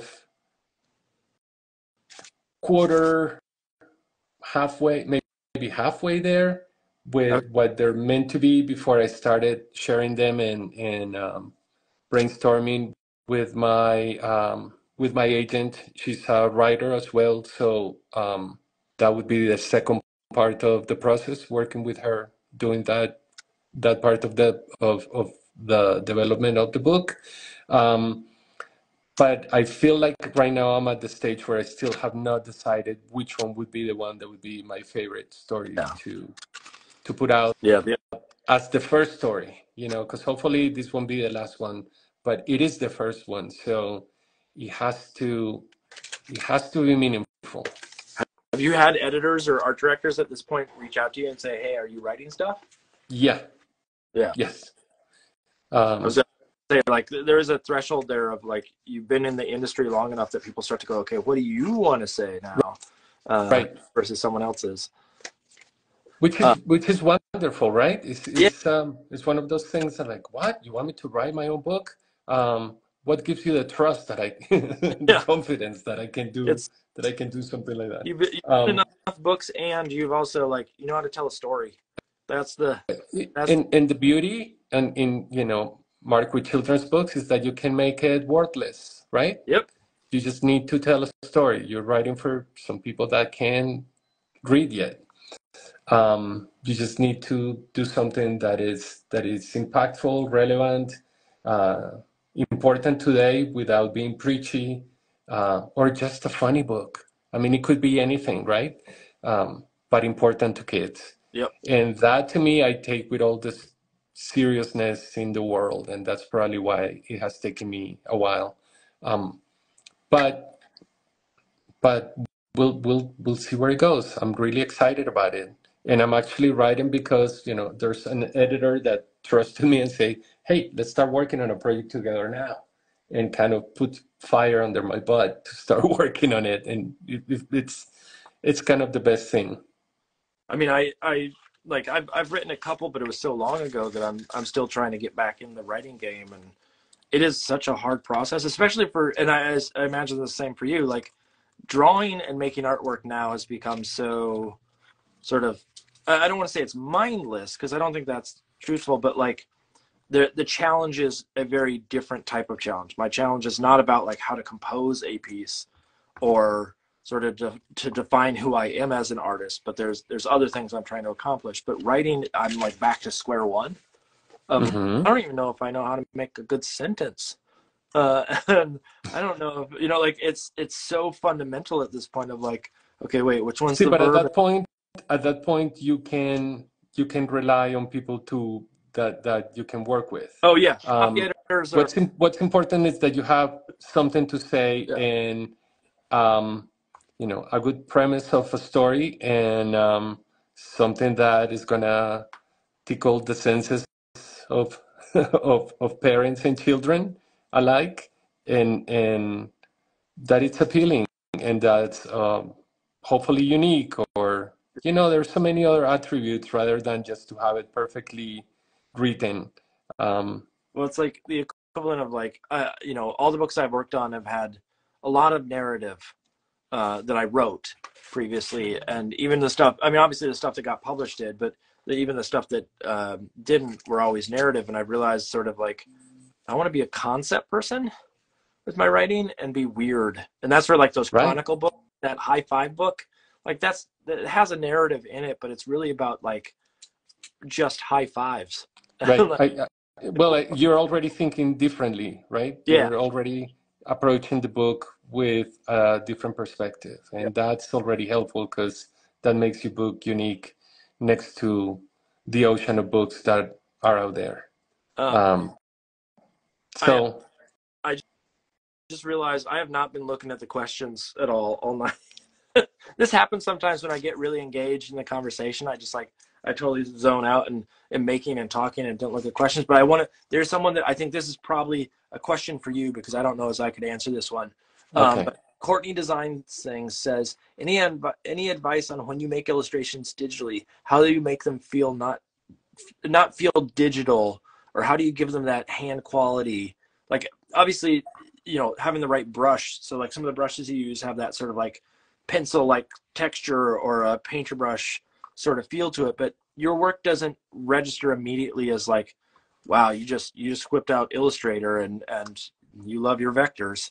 How do you get that feel of sort of like that natural feel to your work? Well, I think it's very hard to do it with vector-based Yes. illustration programs. I used and going back to being old, and it's funny that we keep getting into this, but I when I first started as an illustrator, I worked in Illustrator simply because it was the easiest way to send work to my clients. There was not a chance I could put in a little zip disk, a huge Photoshop file without, making them suffer trying to open it or whatever. So I was just sending everything in Illustrator. And that's how I started.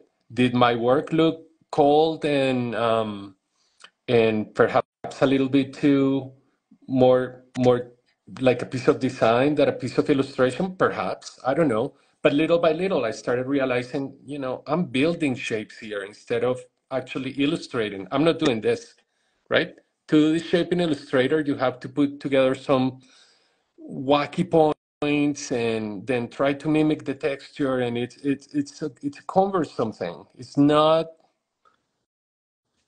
definitely not natural, and it is not illustrating. Yeah. So I needed to find something that it was a little closer, and I started playing with Photoshop just out of curiosity. Let's see what I can get, and you feel so lame in the beginning, like, oh, this is so hard, learning a new program, whatever. But little by little, you know how to use it, and then okay, now it's a tool. Now I learn it. Now I know that if I take, to draw this little drumstick and make it look like it's in motion, doesn't take much. But the more crooked that I make it, the less perfect, or maybe I draw it, if just it's about to hit the symbol, or I'm having repetitive ones, they start having um, some notion of animation in there. That brings it to something that is more organic and starts looking softer. Um, I don't know. I don't know how to answer that question exactly. I know that, you look at this frog, for instance, you might say, oh, well, yeah, that was done in the computer. For the people that know um, applications like Photoshop, Yeah. Procreate, that you can get this kind of textures, that you can get this kind of masking. Um, but that also mimics some kind of printing process, right? I know about printing because I'm a graphic designer. So you know that silk screen and other kinds of prints would give you something like that. That, if I have a brush that mimics gouache, I'm gonna get a softer looking hat with softer edges. Um, and a lot has to depends on what the project is about, what if you know what the tools can do for you, um, what kind of brush works better for certain things. Just it requires, I would say, a lot of exploration. But also, I'm not doing anything different here other than drawing the same way I would draw on a piece of paper with paint, in a way, right? Yep. Yep. So No, it's So there's a lot of things right there that immediately make the work somehow organic. Of course, this is not a gouache painting. This is a digitally illustrated jumping frog, and it's gonna show. But I'm the. okay with that. I mean, one of the things I'm wondering, were you of the era and when I was going through school and whatnot, there was so many drastic changes in Photoshop and Illustrator that I'm not saying the teachers didn't know how to use them, but definitely was a learning curve for everybody that was involved Oh, at the time. yeah. Were you of that era where it was like you just got to push the buttons and figure out what Oh, happens? a little bit older than that. Oh, okay, I mean, my okay. teachers didn't know. I went to school and it was the beginning of computers. They were so basic that nobody would touch them. It was still too Yeah, abstract. yeah. It took me until, I would say, as soon as I finished my career as a graphic designer, I worked at advertising agencies. They had the best computers immediately, right away. I played with them a little bit, but it wasn't my thing. It took until I moved to New York. When I moved to New York, I immediately had to jump on the computer and learn Illustrator and the basic things of Photoshop and also design programs. Um, Was there and, so? But was it a lot of just like literally pushing buttons and trying to figure out on a yes, daily basis, like, yeah, this does it? And I mean, yeah. I was of the same boat, and maybe a little bit behind you in the sense of era, but I definitely feel like there was a lot of just hope and pray Oh that yeah, that and they, hope and pray that it's not gonna crash. Hope and pray that it's gonna work. But even back when I started, because I had to run and behind to try to catch the FedEx truck yeah. to send the disc with my illustration. There was also pray that it's not gonna get destroyed in the way to the client. Um, I love and when I'm I talking. This is the year what 98, 99 is. yeah I I love Changes have happened quite drastically, quite rapidly, and it's also, 20 years later, 24 years later. I was gonna say I love that when I teach students about sort of illustration work now, and I teach a professional practice class, and we go through contracts. It still has stuff like bike messengers in the Mm, contracts, and like it feels. I mean, obviously, like in certain locations, that is still a viable thing, but most people just send their work digitally now, and it's done.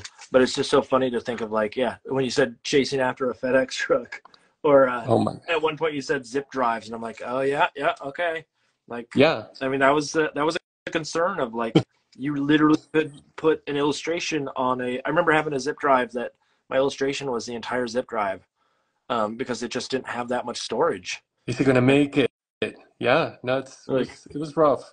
Um, I'll send you the bottom half on one zip drive and the top half on another, and see if you. yeah, that was the reason I couldn't handle that. That's why I was doing everything in Yeah, Illustrator. Then I realized, what am I doing? I really need to put my stamp here, my voice.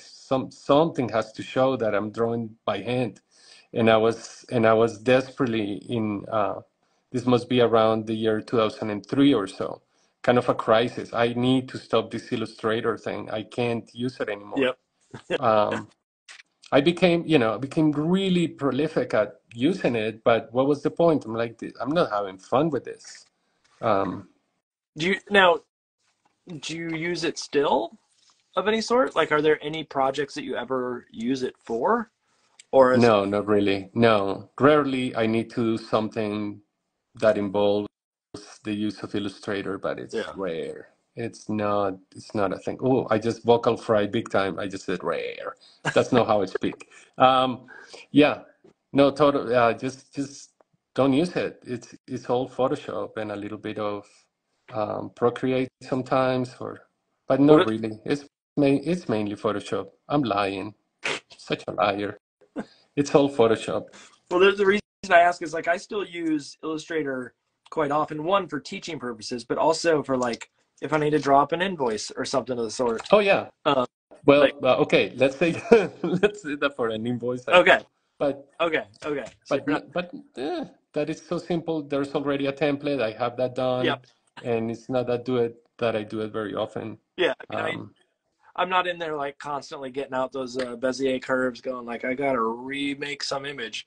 But I do use it for design purposes like that, like invoices, or if I need to make a little spreadsheet of uh, uh, like pricing or things of that sort, it'll show right. up automatically. But But that's not really designing or illustrating, right? no, that's not illustrating proper, and that's why it's one of those things where like some people are so closed off to it, because it is a hard program to learn. Yeah, Honestly, that is a very challenging program if you can't wrap your head around how that thing works. right. uh, No, and Nightmare. I was such a geek about learning it the right way that in the beginning I was, every time there was an upgrade, I would read the entire thing again, and just, I didn't want to miss a, a, a a single new thing just to know what the program was going to give me. Yeah. And that was fine back then, but done with that. Let's just have fun and draw again. Yep. No, it's I've had this theory for years, and I've said it on here a few times, and so if anybody's heard this, just tune out for a second. But that everybody kind of goes back to their roots at some point in their life, Hmm. like the equivalent of if a heavy metal rocker might go back to sort of blues or something of the sort at some point and go like, I got to get back into the sort of the beginning of it all. And I feel like Right, as artists, in a way, there's a time where like you may be digital for a majority of your career, but then at some point you might go, you know what, I got to get a canvas back out at some point and just right. butts around with a canvas, and Something calls you, yeah, yeah. I mean, I don't, what's the word? I don't romanticize with all the hard things about design in the past, how difficult it was to use certain materials, or the way we worked. yeah, um, Making comps and such. But definitely when it comes to art and expression, um, do whatever is calling you, yep. and if it's digital or if it's whatever it is, Do you right? do you I'm glad I'm working in Photoshop this way. It just makes me very happy. so It's just when you make work, are you uh, actively trying to be happy with your work, or do you like the pressure of like the challenge way? no, That makes it no, I have to be having fun with it. I guess that's part of the struggle. If it's not fun, then why bother? because I do know a few people that like they really like to be challenged, and I'm not saying that it's not challenging to be when you're doing fun stuff, but like some people like to really fight against their artwork, and then there's some people like myself who's like, if I can make myself giggle, then I'm good. I'm good. Yes. Yeah, Same here. I mean, don't get me wrong, there's certain things that if I don't get, I'm gonna be working on it constantly. I'm gonna repeat it until I get what I want because the story, the book, whatever it is, demands I do it the right way. Going back to where is this gonna end up in the hands of children? Okay, I better step up and do something. step up my game and do something that is to that level. But sometimes it's just to satisfy me because I wake up in the morning, I come here, open the door of the studio, and immediately open the file that I was working on and feel like, ah, yeah, I nailed that thing. It has to give you that sense of pleasure, at least for me. Where Like this is your studio? basketball just gave me so much pleasure. You know what's getting me on those is those socks. Those the socks like that. Little tube socks. Yeah, the length of the foot compared to sort of the skinniness of the rest of it. Like, uh, is there a thing that you draw over and over? Like for me, there's certain characters, or not necessarily like the same character, but a certain type of character that I tend to lean on, just because it feels fun or comfortable or what have you. Is there something that you're just like, if you were given the choice, you would just draw till the end of time? Well, just because it happens naturally, what I was just drawing something um, just minutes ago down here. This sort of profile faces, silhouettes Yeah. or yeah, profiles. Those just kind of fall off your hand when you're on the telephone, when you're talking with somebody. It's just like when you're sketching at a coffee shop. It's kind of the easiest thing to do, the forehead line, zip, the mouth, the face. Those happen often, but in terms of preference of what to draw, um, frogs, um, basketball players. No, just kidding. I would say bikes, musicians. I love drawing instruments. I play drums, not really well, but I play drums. Um, so I know the drum set quite well. Yeah, I What love to draw it and animals, nature. Lately, I've been doing some venturing into some kind of backgrounds, some I don't know, when drawing mountains, sky, snow, stuff like that. when you But say drums, what kind of drums are we playing? what kind of drums? This one in particular? Well, more so like Style? style of music are you playing? I play just pure rock, raw, awful when I was younger. Um, and I always kept congas or something around, um, some Latin rhythms. Again, not great. And just not long ago, a couple of years ago, I was part of a group here that played a way mellower music, um, more like indie rock, and that was a good thing to go back to the drum set and develop another part of being a creative person Yeah. through something that it's definitely takes me out of my comfort zone because this group had a violinist, had a great guitar player. It was definitely something a big challenge, and it was fun to try it out. Did uh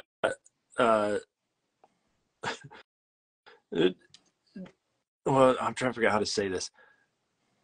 Did your Go, Mark. skill set at drums in any way relate to your artistic talents in the sense of like, like I'm someone, if you give me drums, I can put down a little tiny beat, but if you ask me to include my feet in it, like I can play with like right, but you ask me to put my feet into the equation and it turns into a nightmare because I just can't. I'm as white as they come when it comes to rhythm. I don't have that skill. But there's some people who like, they have those skills and they translate to other things in their life as far as like, I look at something like the equivalent of the color in your work. Are you someone who plays drums in a way that would be described as colorful, or are you someone who plays in a way that is more artistic versus sort of like technical? I would say so, although I never got to that level of perfection as a drummer. I'm still super basic, and I don't think I'm gonna learn anything newer at this point. Otherwise, it would require more time and attention that I actually have. Um, but there's the other kind of connection between music and drawing. I mean, I have to have music on all day long.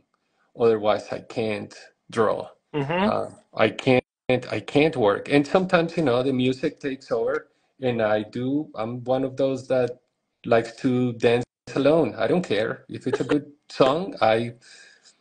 It got super loud, and I have a couple of drumsticks here next to me, and I start banging on things, or I jump around and I dance because it has to happen. I I love the way that you said that in particular. Like sometimes I have to dance. I don't care.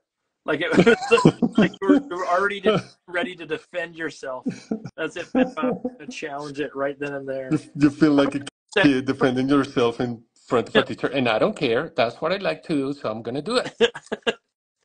You can't stop me. You can You're in Boston. stop me. I'm already there. I'm doing it.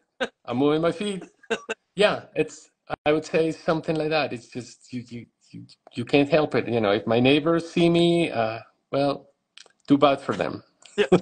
Actually, yeah. Congratulations to them because they got to see you dancing, and Oh man, I don't know how good that is. I imagine it's a wonderful display. If it's anything like the rhythm that I have, boy oh boy. Oh, come on. Hey, but returning the question to you, what do you like to draw? I haven't asked you many questions, I Oh no, that's realize.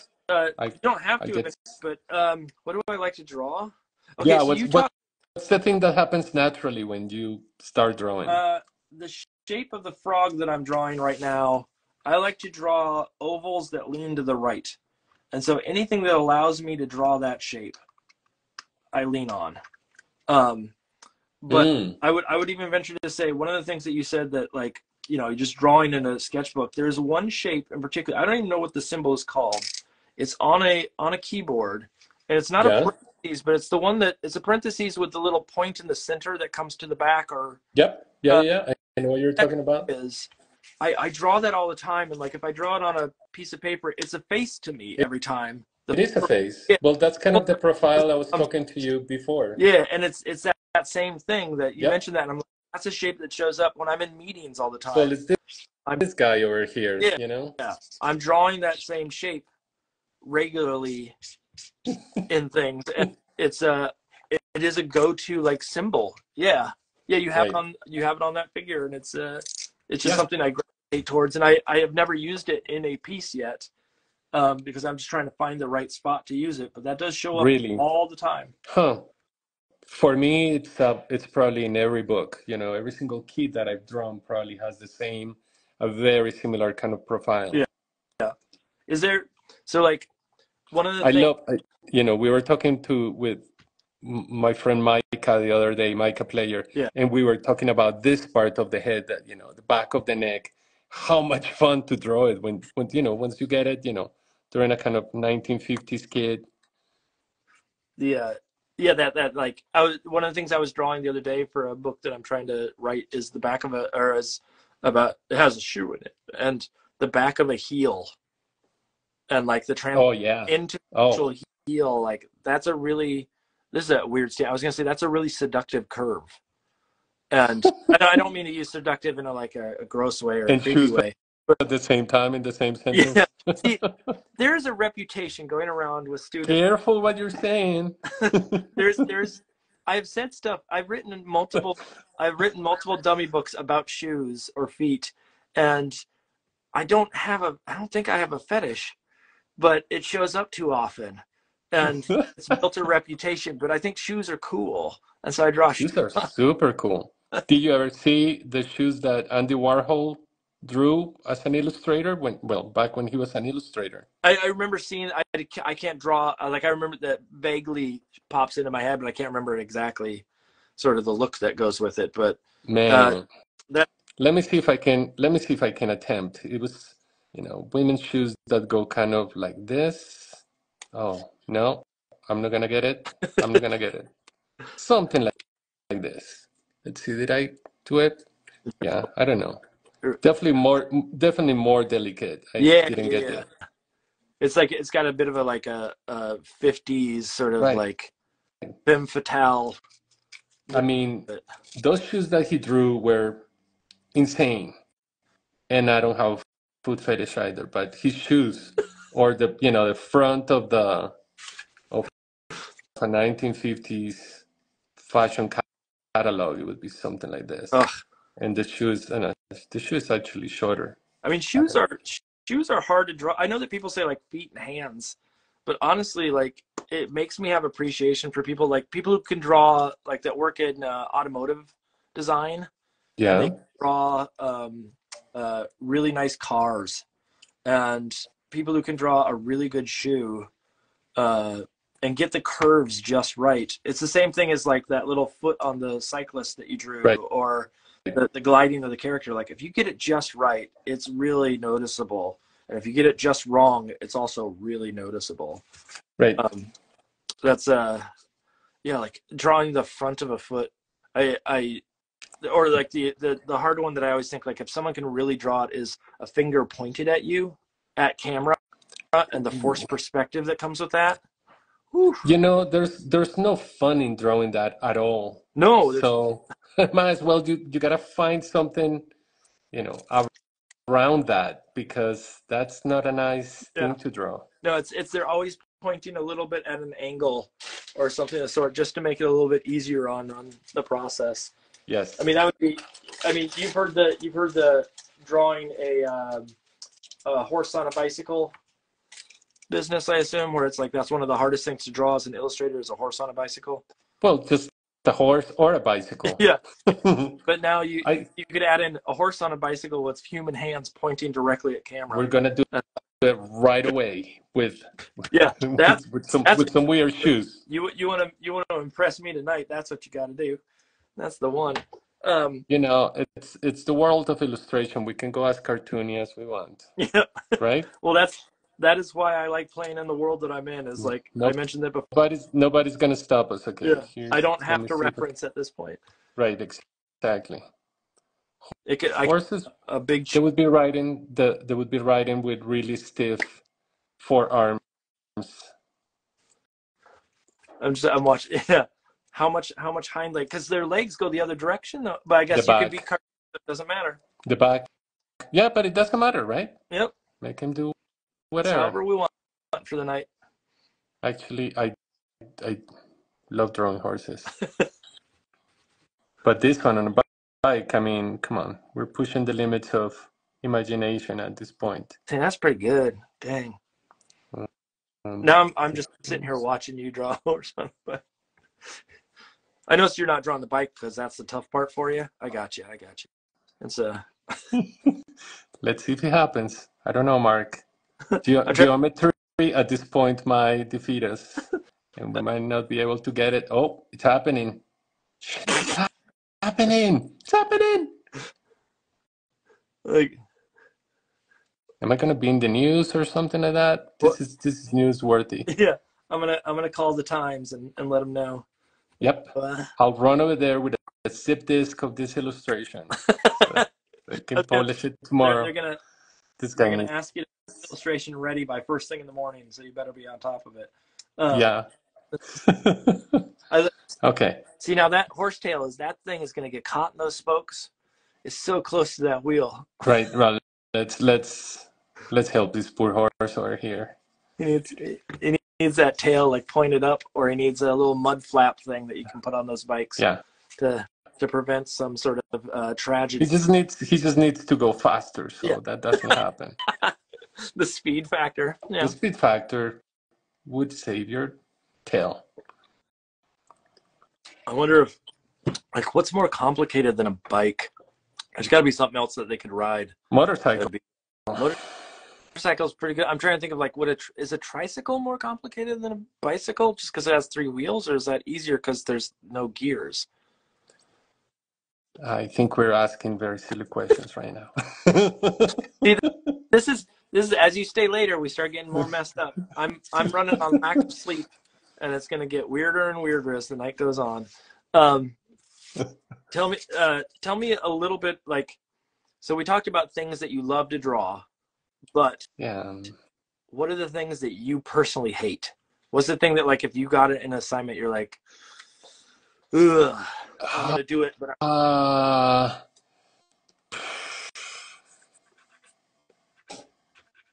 things that don't have a particular shape, like let's say that they can be many Mm, things, and usually they're pretty generic, like a dresser, you okay. know, utilitarian stuff that is just no personality. Um, we all tend to draw the same kind of, if there's a little closet, people go with the old-fashioned way, with the legs in certain way, with those little curvy thingies. Um, but there's nothing beyond that unless you draw something modern and that probably has nicer legs, kind of pointy, kind of 1960s, groovier. That would be more fun. But yeah, utilitarian stuff like that, like interior scenes for me sometimes are I struggle with. They're not that much fun. Yeah. Having to draw, you know, You know, lamps. the one that gets me, like, Ugh. excite me because it's a shape, but the one that gets me is when it's a ambiguous shape in the sense of like a bowl of oatmeal. The bowl is easy to draw. Right. The oatmeal is hard because it can be anything, and especially if it doesn't have like oatmeal doesn't have a lot of like interesting textures to play with, That's or true. like it doesn't end up being like if it was stew, you could put like bits and pieces in it, but oatmeal is Yeah, ambiguous. mushy Yeah, stuff. Yeah, no, I hear you. That is super hard. those those are the Yeah. things that I'm a little hesitant whenever I see those as Do a not write a book about oatmeal. yeah. I was I've already written it and I just don't know how to draw it. No, I've written multiple about shoes instead. Um, it's it's so bad. I'm not helping my cause by talking about shoes and feet so often. Um, I'm gonna never live that down for the rest of my life. Shoes Um, are fun to draw. the challenge is I had a student years ago who, I don't. Do you know what I think it's called a chibi? It's like a type of character, a little like sort of big-headed character. They drew this character and it had these weird feet, and they were in high heels, and I at one point I said like I got to see what those feet actually look like because they didn't Right. make sense to me. But me saying that, all of a sudden it was, oh, Mark likes feet and he wants to see those feet, and just nonstop. And then that spread to the next year, and now I'm just known as a foot person. And it's I wish I had never made that just one That question, comment. Yeah. literally just a design question of like, oh, I wonder what shape that would be, and now I'm the creep. Um, and now I put it We, out we, in this, and now I yeah. need to stop talking about it. I need to stop Yep. talking about it. You're sinking deeper. Yeah. Um, Careful what you say. Yes. I don't need to see it. It doesn't matter to me anymore. I don't care. You know what? I don't care. I'm just Yep. gonna. Mm-hmm. Yes. Yep. Mm-hmm. You can't stop me. I really, it's not important at all in my life, and I'm just gonna cry later tonight because I still don't understand how it So here's works. the point about the things that you enjoy how to draw. You Yeah. probably do because you know them by heart, right? Yeah. So it's Fun to me. um, There's to to makes sense. to mention something that we haven't talked about here that I like to mention. It's observation. Okay. How important it is to just constantly pay attention and recording things because you don't always. I mean, nowadays you do. You can take a photo of something, um, but if you memorize it and you later draw it in your studio, then you're gonna draw whatever your mind remember from that element that you wanted um, to remember. It's with help with the personality of your drawing. Yeah. Like So I'm the type of person who will reference things, but only like I agree with you in the sense of like observation is important. Documenting or having to look at something in order to draw it is not always the same for me.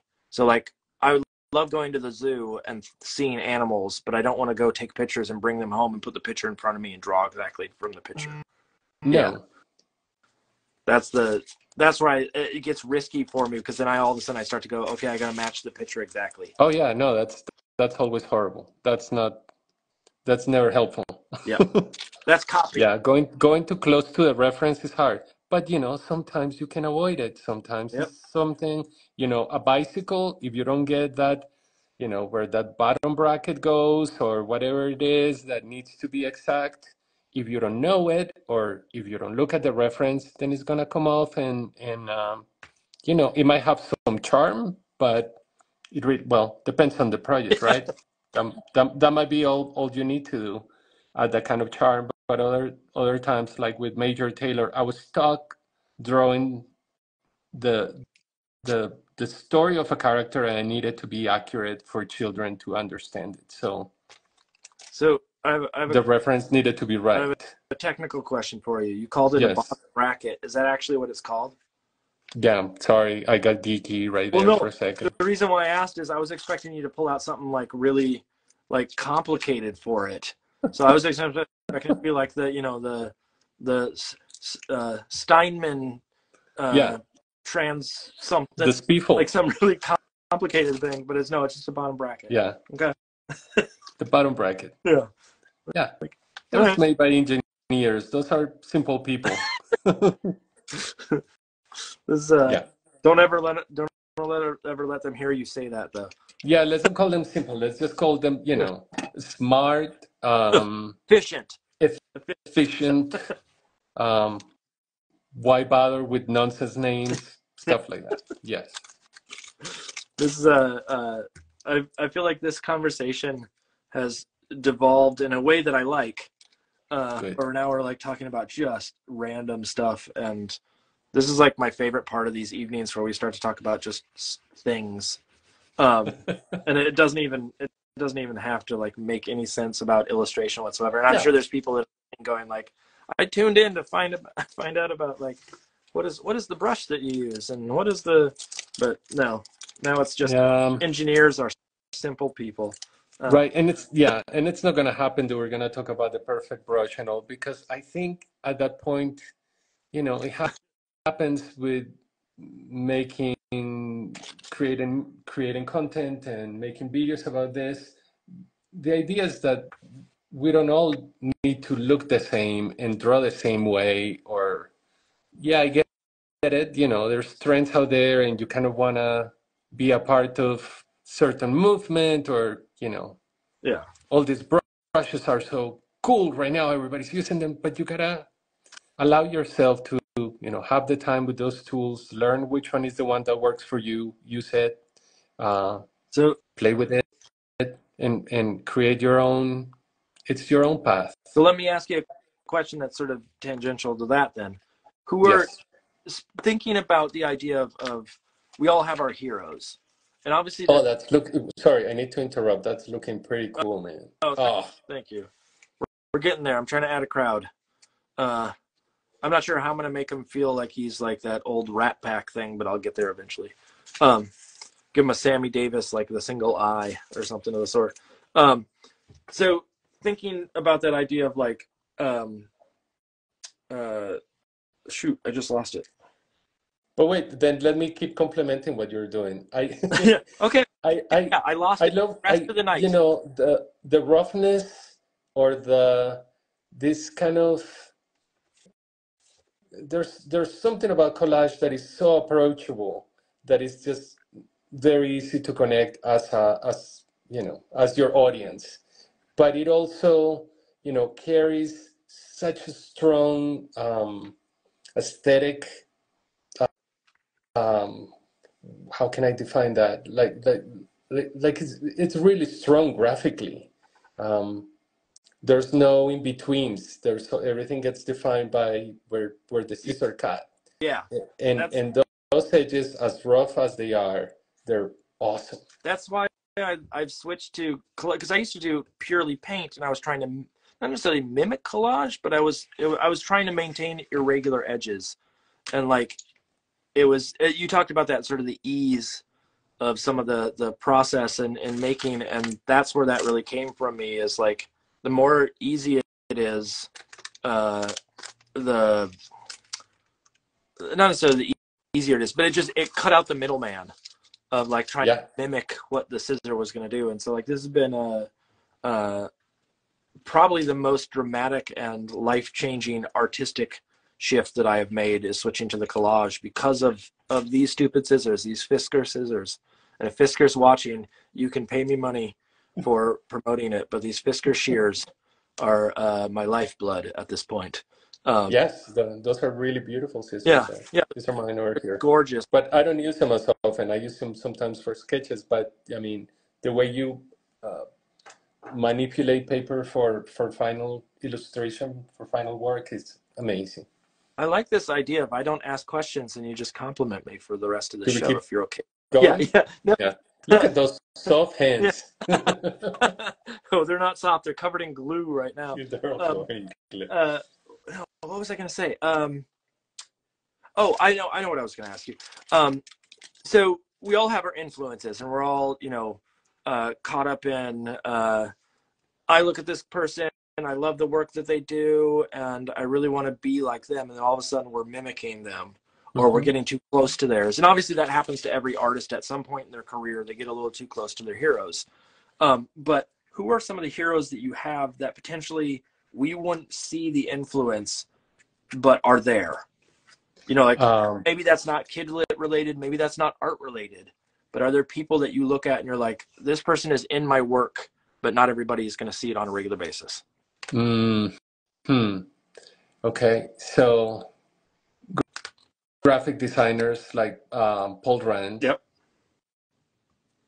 because of simplicity, because of the balance that he brought between the content and the form. It's important to me. I keep it in mind all the time. So he's super relevant. In terms of aesthetics, I would say Ben Shon Okay. has a level of looseness that I want to achieve one day, or when I have, let's say, I can draw that way, but very similarly, but I don't have the confidence to put it out there. There's a part of me that, as a graphic designer, I kind of look for some form of some sort of perfection, and I don't know if I'm expressing myself correctly, but um, Ben Shon might draw a hand that looks like, kind of twisted, but it has the shape of something. I don't have the freedom to go there and do that yet. Yeah. It'll happen at some point. But um,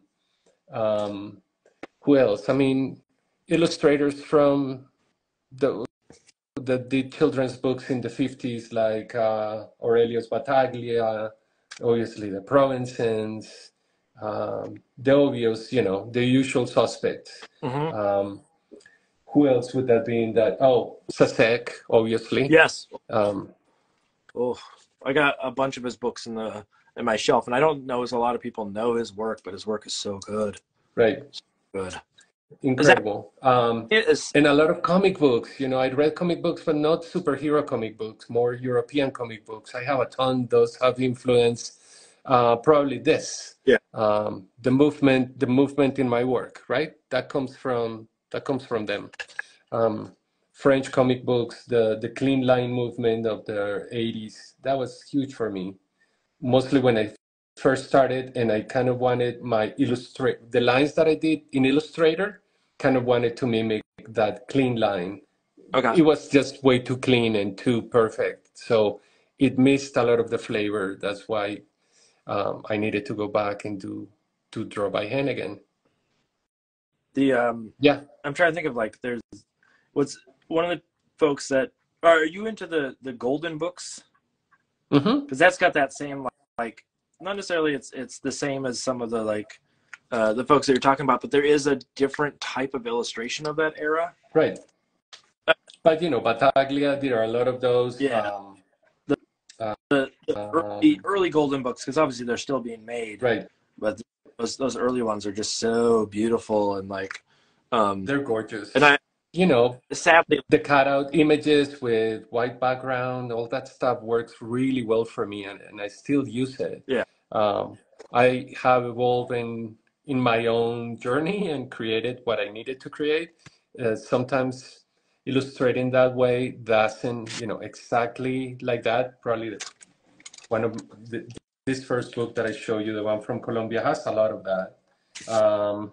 Let me see if I can find a page that looks kind of golden booky.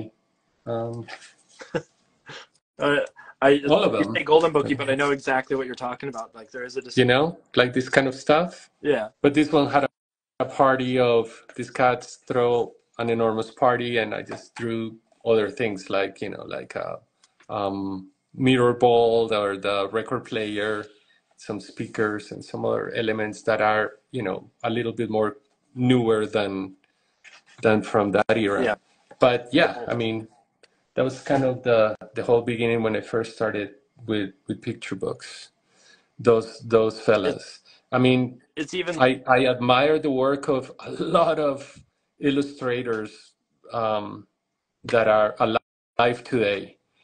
I would never copy them. It just doesn't work for me. Just I can't. is it a and I don't disagree with that. And It's an ethical yeah, thing. I was wondering, is it a moral, ethical thing, or is it a sort of Absolutely. style? Absolutely. I mean, their influence is gonna seep in one way or another, but I have to internalize it and I have to create my own stuff. It's Yeah. great to see what they're doing. I don't need to be doing what they're doing. That's that's their own process, and I should concentrate on mine. Yep. No, it makes total sense. It's always this challenge, at least in my mind, of like, where is that threshold of not just like influence, but how do I look at something without being subconsciously or like, you know, without my knowledge being influenced by them. And there's part of me that tends to try to stay away from looking at too much art because of that in particular, because I'm afraid not necessarily that I'm gonna like totally ruin it and get too close, but I think just even the principle of like, the more I stay away, the more I'm living in a world that just feels natural to me, and I'm not trying to mimic other folks. And so like a lot of the artists that I look at, like I don't look at a lot of collage artists of any sort. That's not my my go-to. And I don't look at a lot of sort of like, I wanted to call it like a little bit art brute or a little bit sort of naive or something of the sort. Like that's not always the aesthetic that I go for when I look at work. Most of the time I'm looking at stuff that is, if it's artwork, a lot of times it's stuff that's like not even illustrative. That I try to separate that out, or I try to like remove that out of the equation. So I'm looking at things that are like completely separated, so I don't even run that risk. Are there things? I mean, I don't feel like I'm looking for that anymore. I mean, it probably stopped some years ago, some good years ago, Yeah. that I would look at work with that in mind. Like, oh, look at this. I need to learn how to draw that. And the way this person is doing it is helping me. No, I passed that stage. Yeah. But you know, I do look at the work of people that I consider are doing great things simply because it helps me push further up, you know, and not get comfortable with what I'm doing. Yeah. So in a way, that's the influence I get from their work. Is there are there people outside of art that were influential? Like obviously, and maybe not outside of art, but people that are not in the same sort of career, like the equivalent, like teachers. Are there people that sort of have been super influential, or people in your family or life that have really sort of inspired a lot of the artwork or the process of making for you? Just no one. Yeah. Good question. I would say no. When my kids were still living here, I bombarded them with information about design, illustration, you name it, video, everything. So when they were here, there was this back and forth of ideas all the time, and then, you know, I still, my oldest kid lives in LA, and it's an animator, and my daughter is about to graduate from architectural school, and we look at things. We look at, we look at buildings, we look at movies, we look at things that are interest to all of us, and that pushes my creative spirit higher. Yeah. Yeah. um, yeah. Is there so they both have wait, no, you said your son's in animation. They both have an artistic slant to their making at this point. Right. My oldest kid is a non-binary person. Their name is Sasha, and my daughter is Sophia. They're both super creative in their own way. One is definitely more of a storyteller. The other one is definitely much more heavily influenced by design. Yeah. So it's cool to see it that they have developed their own stuff their own way, but highly creative, I would say. Yeah. Is that sort of a proud moment knowing that they sort of not necessarily followed in your footsteps, but that some creative practice has come out of it for them? Um, well, in a way, and it also scares the hell out of me because I know how hard it is to make it. Yeah. Um, Yeah. but yeah, I mean, I met my wife taking a class in graphic design, so it's not that it's me doing all the influence Yeah. in this household. She did a lot too. She's Um, partially to blame. Is that what you're saying? she's also to Yeah. blame, Yeah. yeah. Um, but I don't know. I think that the back and forth with your own kids, when it comes to creativity, is pretty fulfilling. Yeah. I mean, it's funny because my son is not. He's creative, but he's not creative in the same sense that we are. Like he's very creative in music and Hmm. understands music, but that's also very sort of math based and there's a structure to it.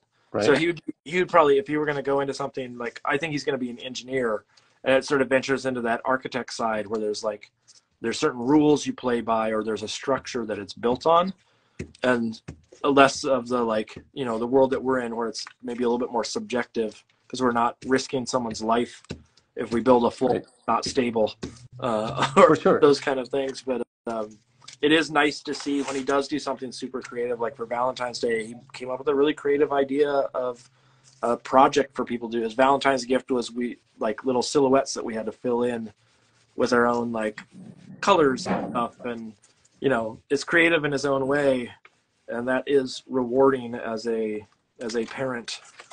Is the kid that you have that's doing animation? Is it stuff that we would know? Um, yeah, Sasha has worked with a couple of shows. I don't know if I'm allowed to mention it, so I'm gonna just keep my mouth shut for now. But yes, I'll send you links when we're done. Unfortunately, I can't mention it, or they're gonna grill me later. Dad, you couldn't. We can't talk about that yet. It's Um, Star Wars, or it's I'm Star just Wars, or no, it's we also collaborated in a project for a preschool show recently. I was hired to design a segment of this new show that is going to be out at some point soon. Um, and then I immediately said, would it be okay if I work with my kid on this? Um, because we understand each other really well, and we can work this out much quicker, and yeah, it's also gonna be a super fulfilling thing to do for me. And they're like, yeah, sure, go for it. And it was oh yeah. man, what a wonderful collaboration. That felt awesome. You can write them out of the will if they do a bad job and make you Right, look bad, and that's always a exactly. bonus. Yes, Uh, yes, that's I it. have I have a friend, Susie Garamani, who does picture books and does a lot of like design work, and she just this week had a book come out that she illustrated. Her mother wrote, and their agent is Susie's sister and her mother's daughter, and so it's Oh like wow. a family affair across the board That with all sounds of it. That, that sounds yeah, fantastic. such a cool idea. The problem is I need to find a family member that can do a good job writing. And then I'm just calling them out in the middle of this. You know, Yeah, if they finally yeah. got their act together and did It something might good, come out a little yeah, mathematical, but can you write me a story, yeah, please? Yes. yeah. Just ask my parents. Do you get people all the time coming to you going, "Hey, I have an idea for a story," All the time. and have any of Yeah. them been? I'm not trying to be a jerk here, but have any of them like turned out to be anything as far as like good, or is it? Do you even Well, do you even bother? I mean, there can be wonderful stories. The problem is, it's the business aspect of Yeah, it, and I can't work unless I get something directly from a publisher, and it's a book that is going to be published, and it has a future, and that is going to help my career as well. So there's a lot of things. I mean, it's really hard to. I don't know how to tell a person, there's another way you need to go to sell your story, but I um, can't do it. I mean, I've had people come to me and especially on the education side, they come to me saying like, "Would you or one of your students want to work on this?" And oftentimes when I Right, the price range, I never hear from them again. And it's not because I'm being like right, asking for $1 million, but a lot of times there is not knowledge of what actually is required or right. what the expectations are on an illustrator in that case. But That's um, correct. No, and fortunately, I'm booked for a while working on books and it's just really hard to say, yeah, I can carve sometimes to work on your story. It's just not feasible. It's yeah. not possible. Yeah. Um, Mark, my dear friend. oh yeah, we're like crazy past the time you said. Or see, okay, I think I need to yeah. go back to real work. Hey, how dare you? How How dare dare you? you? This is work. No, this was like, an extended period by the water cooler having fun. I love. It's funny you say that, and I'm like, I know exactly what you're talking about. We're just gossiping. Did you see It's Kansas? gossiping by the water cooler, influence each other and talking about cool things. But, there's some sketches that need to be finished for tomorrow. But did you see what happens on Friends? Because last night Friends episode was so good. No, um, I, no, this has been wonderful. This has been great, and I'm so honored that you took the time to sit with me and illustrate and talk and to watch you make these characters and to sort of just sort of powerhouse through. Oh man. Even, even the equivalent at the beginning, you said at some point like, "Hey, I realize I haven't been drawing." But then eventually it smooths out and you it's been wonderful. So I uh, I appreciate Man, thank you. the time. Thank you so much for having me. This was a lot of fun. I thought not that I was nervous in the beginning, but I don't do this very often. So it took Well, me out of my comfort zone, which is always a good thing. I hope I hope that it was rewarding, and I hope that next time you have to do something of the sort, you're not crying on the phone like you did to me earlier about how awful this is going to be. No, I just thought we I thought we oh agreed we weren't going to talk oh about sorry. Um, yeah, I will send you a box of tissues next time. No, this has been so good, and again, I am a huge fan of your work, and to have you on tonight was a dream come true. So I Man, you're super kind. Thank you so much. Beautiful. I can't wait to you got to finish that piece and I post it will because now I need I to see will. it. I'm gonna be Okay. tonight, but go get your work done, and I will be. Awesome, dude. All right. Nice talking to you. All right. Bye. Bye bye. Corey Mitchell, I see that the awkward. The joke is it's awkward. It's supposed to be awkward. Um, anyways, that was for those that don't know or tuned in late. That was Leo Espinosa, who illustrated stuff like Island Born and and No Is All I Know and the The World Belongs to Us, and all these amazing books, and has done just a plethora of work that I'm inspired by on a regular basis. And so if you don't know this work, get out there and check it out and get all of these amazing books. And I'm going to continue painting for the night. Again, here, I'll show the other one here. I'm going to keep painting for the night and sort of continuously go until I'm done with this illustration. But again, Leo's work is insanely good. And so get out there and check it all out. If you have questions for me for the rest of the night, just throw them in that chat box, or not chat box, but the comments, and I will try to answer as I can. I know I didn't answer, or we didn't get to as many questions as I generally try to. I kept forgetting to look up at the screen.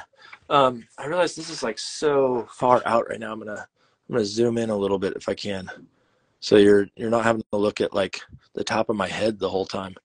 So I'm just drawing a frog kroner as one does, because today is officially leap year day. Is it called leap day? Or is it called leap year day? Is it just leap year? Like, does this day actually have a title? I don't know. Someone want to inform me and say, no, this is how it works. I'd be happy to know. But in the meantime, I'm just going to sort of continuously work. And if people want to throw out topics, I'm more than happy to chat. If anybody is up to speed on what's going on Love is Blind, I'm more than happy to talk about that as well. And my wife would love to chat about that. My wife sent me something about some weird Willy Wonka thing that happened in Scotland that I haven't had a chance to read yet. And we'll see if we can get that. Let's see. So it's called Leap Day online. There we go. Thank you, Lauren. And Selena de Guzman says, amazing talk. Thank you. But of course, this is wonderful. So again, throw questions or anything of the sort. Corey, I say Leap Day. Also, fun fact, Leap Day is Superman's birthday. So Superman's like 12. Superman just hit his tween years, and he's let's see. Let's talk about Love is Blind or the Wonka thing. See, the problem is I haven't seen the Wonka thing, so I don't know how to talk about that right now. Corey, since you're on here, I need to tell you something. This is straight up an apology.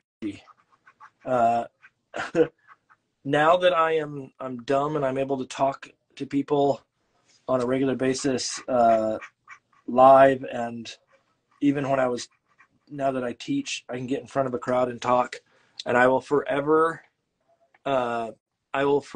feel bad about, there was that, like, I think it was a talent show or something of the sort that was at RISD, and my brother was in town and I went out to dinner with him, and like, I know that at this point in my life, I know that part of me like was just so afraid to go up on stage, and now I can't shut up. And you went out there, and I was nervous and whatnot, and I will always feel bad about that. But at the same time, I wouldn't have been good on the stage anyways at that point. It would have been a mess. This is called Mark Hoffman. What do I want to call it? Admits failures. I remember that. I have a great memory. No apologies needed. Yeah, I don't know. Like, I know that it was probably like a weird night for me in general. But I know that part of that whole college years, I didn't know that I was like a social anxiety. I didn't. First of all, I said no. I don't even know what I said, and then I said instead of and the full story of the college thing. No, Mrs. Hoppy, it's not really exciting. There was supposed to be a talent show, and Cora and I were supposed to both host, but my brother was in town, And so I ended up going out to dinner with my brother because it was the one night that he was there. And in a way, I ditched Corey, and I didn't. Now I feel bad about it looking back on it. And so that's it. That's the story. Nothing special. But Corey's on here, so he can tell you stories about me when I'm in college, and he can relay horrible things about me. Things like, I'm trying to think of like bad movies. I've told people, Corey, on here, I think I've told someone, do you remember the day, assuming you're still listening, Corey, the day that we watched Theodore Rex and Ate Lemons? Wait, do I smell toast? Oh, yes. We were, the other day, my wife was cooking toast, and I go, like, I thought it was burning. I was like, oh, I smell toast. And she made some joke about that as well. And then we were questioning, is that a real thing? Do you actually smell toast?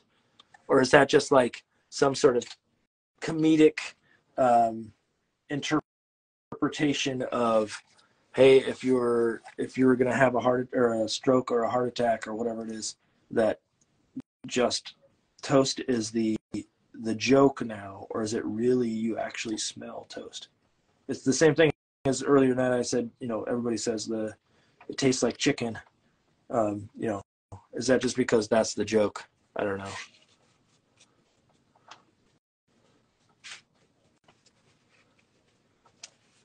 I hope none of us ever find out whether it really is toast.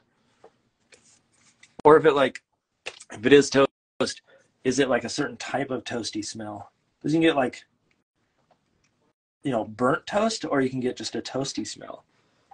Like, a nice piece of cinnamon bread, toasted, smells great. But if you toast like, I'm trying to think what would be like a gross, but there's plenty of things I can come up with. But there's certain things that you toast, not so good. Not so good. Looking forward to seeing it. Yeah, I haven't drawn the eyes. I'm trying to figure out if I want to draw. Okay, so I will do that next for Maggie Schaefer. I will get those eyes in there for you. I've been hesitant because I'm trying to figure out if I want to make the eyes closed or not. And so I'm trying to figure out sort of the concept. But here, I'll cut out some eyes. I can throw them on and see what they look like. And if they don't work open, then we go closed. That's as easy as that.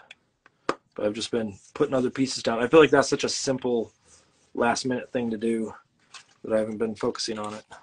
But we'll get there. We will get there. So Maggie Schaefer, you hold on. You hold on a minute. Cinnamon raisin bread. Ew, raisins. No way. There a doctor in this chat? We need answers. If there is a doctor talking, or if there's someone who's seen the light and walked towards it for a minute, we'll also accept that at this point. But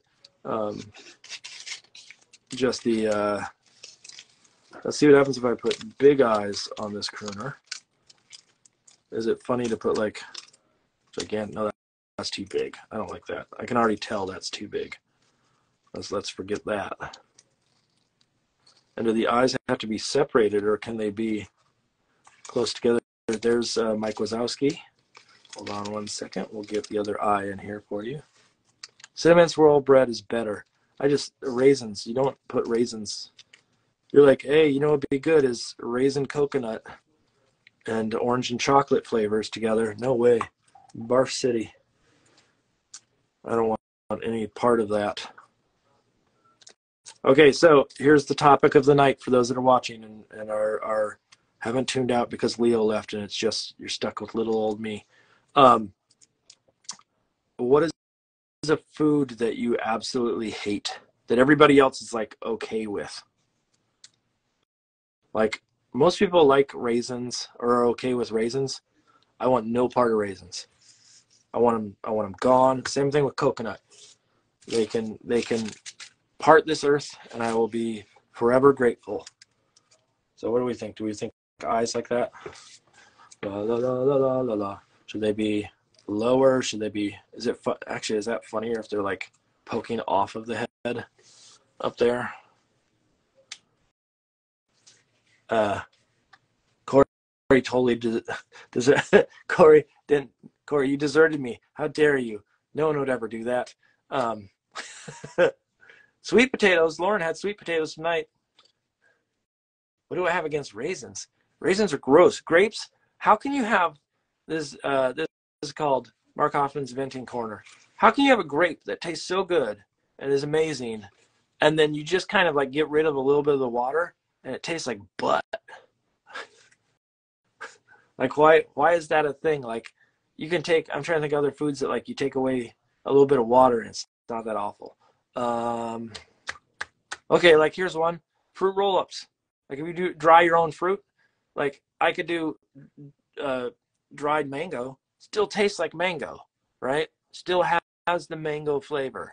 But somewhere in the like the process of drying out a grape, all the good flavor goes away and you're just left with like nastiness. I don't know what it is, but see now my wife's craisins? No, same thing. Crazy. I'm out on craisins as well. I mean, I don't like cranberries to begin with, just in general. So it's not winning right there. You know the other one, figs. I'm not into figs. People like fig Newtons. No way. I want the other Newtons.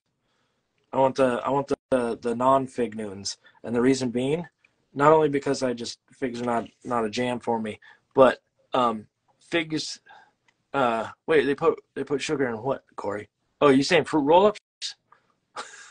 The thing with figs that I don't like now is I found out that basically figs, most of them have dead wasps in them, or like a part of a wasp in it. And like I don't want to eat bugs, especially like. And now that I know that, I don't want to have any part of it. But, you know, you do you, I guess.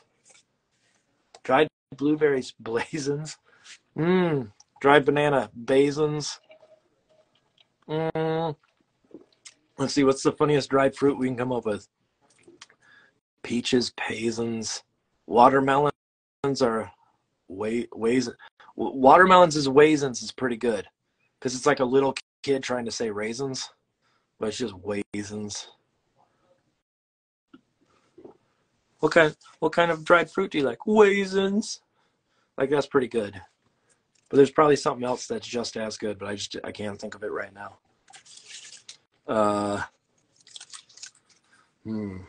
just trying to see, make sure this holds up where the edge of that has to be. Yeah, because then it can come down there. Okay, we're good.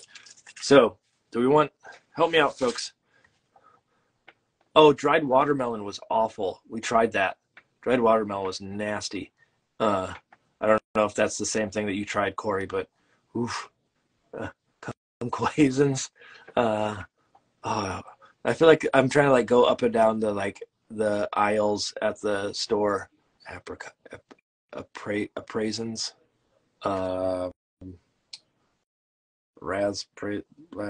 Blackberries. I'm literally like going through the grocery store right now trying to figure out if there's something there. Plantations.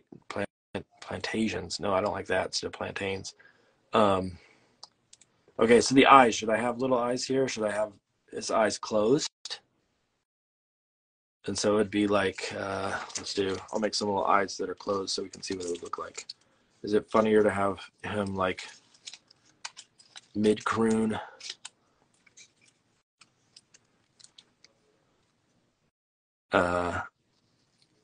Maybe the watermelon jerky that we had, or the watermelon stuff, was just, it tasted so bad because it was from watermelons from like the summer that they had to put together as late in the season. They were kind of already bad and they just dried those out. So if I did this, are the eyes closed? And I'm not saying this is exactly it, but are the eyes closed better than the eyes open? That's what I need to know. Squinty eyes. Let's see. Hold on a second. I'm gonna do this. I'm gonna put these in so people can see it without me having to having to draw them yet. So let's put some little squinty eyes in. So it's like da, da, da, da, da, da, da, da. Fingers are sticky. There we go. Nope, that one's That one's problematic. Let's try cutting a different one then. Do we like, what are we thinking, folks? I need your help. You get to decide tonight. It's participatory. Closed is cute. Eyes closed. Okay, we can do eyes closed. And maybe I'll do them, you know, I might do them in like the blue or something so they're maybe not as punchy as the black, so it stands out. The black is easier to see on screen, but I could probably do this. Here's what I'm gonna do. I'm gonna cut it out like this. Make it a little bit smaller. Da, da, da, da, da, da, da, da. There we go. There we go. Cut it in half. And then cut out the centers. Let's see. Bye, Corey. What? So other foods that people hate, though. What are some other foods that I? What are some other foods that I hate, Lauren? Besides your cooking. Boom. Boom. Boom.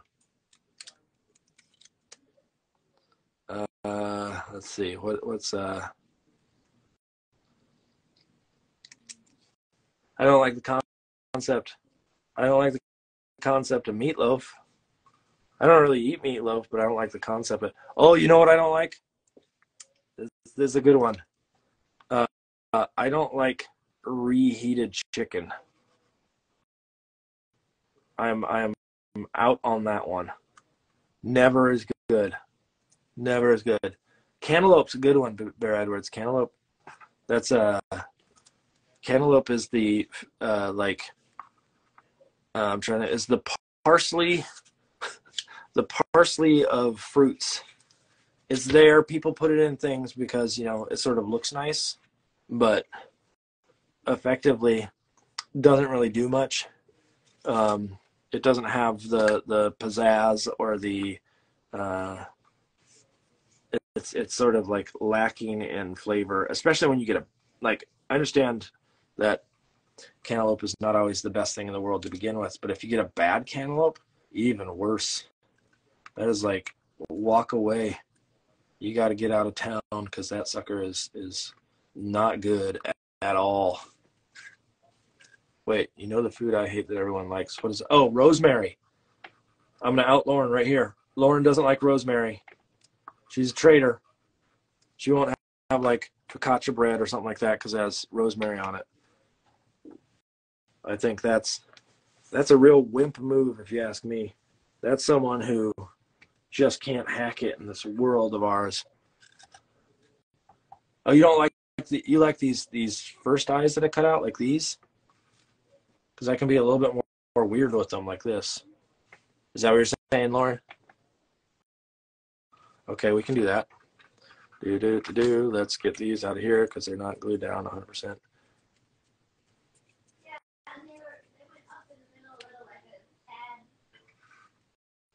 Like this. Give it a second and it'll show up. I can do that. What?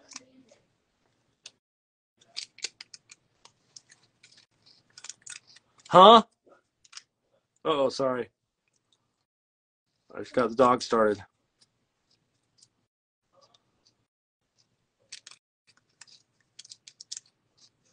I heard a little whoop. Thoughts on spinach? Wait. Hold on a second. Are you saying that you don't like spinach there? Because if that's what you're saying there, Anita, that's not fair. Spinach is wonderful. Spinach is better than like most superfoods. People are like, oh, kale's amazing. You know what? Spinach has more nutrients than kale, so like, why even bother with kale? Kale's for wimps. That's what I say. You don't come for spinach. Yeah, Lauren says, don't come for spinach in this household. She is right. We serve on the Spinach Council of New England, and they've been known to pull up outside people's houses and challenge them to duels. And guess what? They're going to win because they have all that iron. They have the ability.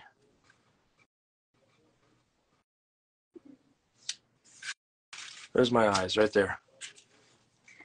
Sponsored by Big Smith. Yeah. You know what? Popeye, personal friend of mine. We go way back.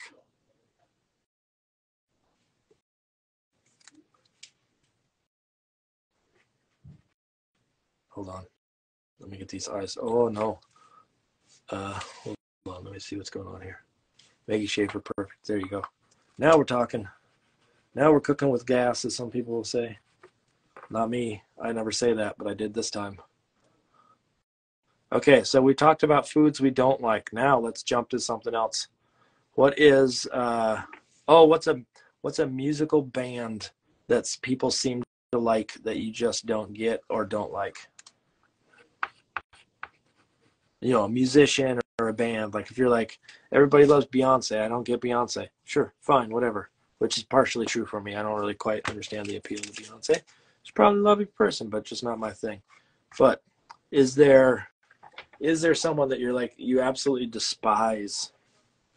Like my wife, you know, she loves Oates, but she doesn't like Daryl Hall, right? She thinks Daryl Hall is the worst, but absolutely crushed over John Oates.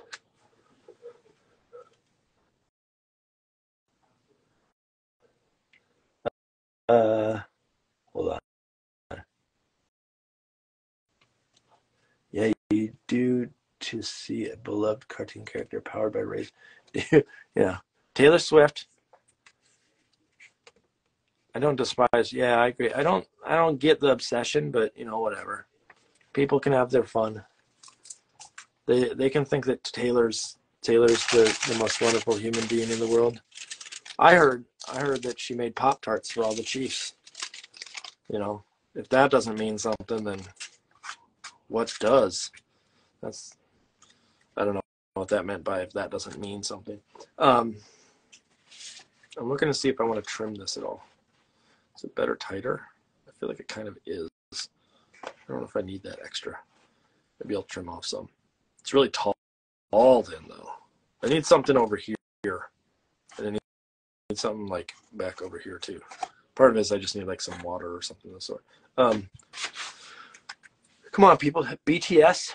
Get it? I understand it. I don't get... No, wait. I'm saying it the wrong way. I don't understand the love and affection for BTS, but you know what? That's also not my generation. And who am I to say that you can't love some dudes or something? Because I don't know them. They may be fine. So they're just not my jam. What about, like, okay, Hootie and the Blowfish? You know, some people dig it. I'm just kidding. They don't really. Who's a good one? There's got to be a good one that like everybody's like, oh, that's the one.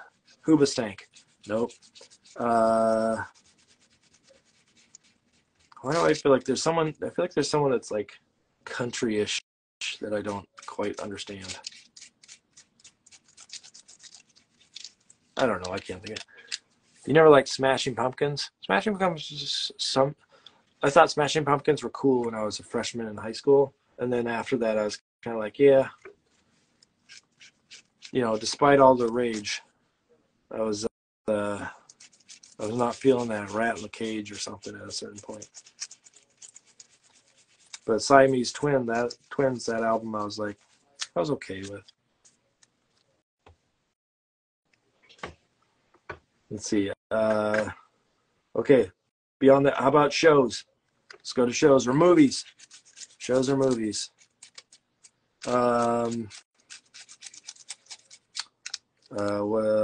Titanic. Not my thing. People love Titanic and saw it so many times, and I think that was probably just a generational thing. But Siamese Twins. Even I know it's Siamese Dream. It is Siamese Dream. You know, it was when I was younger. This I see pretty everywhere. This is acrylic gouache and a little bit of acrylic on tracing paper. Yes, and then cut out and put down. Shoot, what is? I feel like there's some other like go-to movie that like everybody loves. Oh, you know what? I may get in trouble for this one. Lord of the Rings. Meh. Meh. Uh, I'm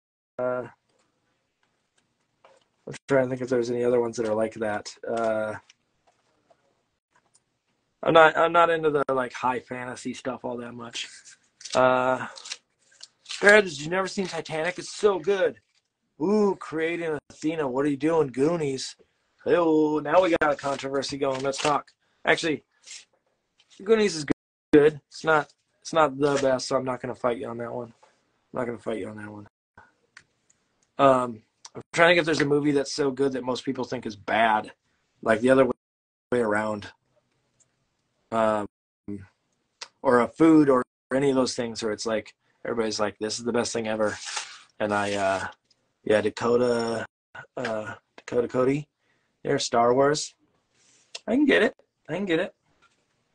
There's if you don't get into like, I like the original stuff maybe, and then after that, like, yeah, I don't really care for the like. Well, obviously the prequels a lot of people didn't like, but like, I think part of the reason why I like them is not because they're great movies or anything of the sort, but because of a nostalgia factor, which I don't think is merit enough for them to be good movies. But you're switching the topic so fast we can't get her. Okay, what do people like for what's their favorite podcast? No, wait, change that. What do people like for their favorite show? No, wait, change that. Ooh, okay, here's one. Here's the question.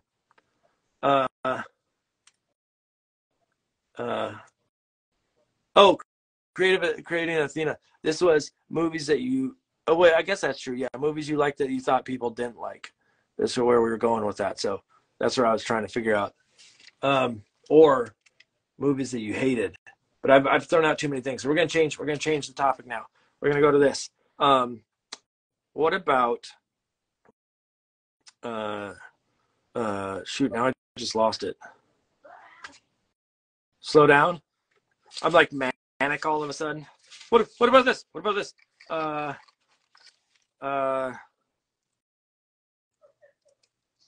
Okay, favorite cereal. Go. I'm gonna stay on favorite cereal for a long time now. We gotta spend 30 minutes on it. Because my wife said slow down because it's all about her.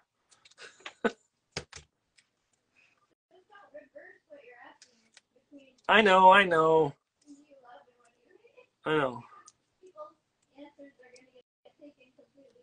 Okay, your favorite cereal. Let's go. Come on. Favorite cereal. I'm waiting for cereal stuff. Oh, no one wants to talk cereal now. All of a sudden, too hot a topic. I got you. Don't want to offend people. You know what? I'm gonna straight up go Lucky Charms.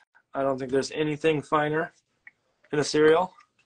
And I am the person who would save the marshmallows to the end. And you know what? What the best marshmallows at the end are? It's not the rainbows. It's not this crazy colored things. No, it's the plain old red balloons. Red balloons are by far the best. If you think there's anything, Special K is good.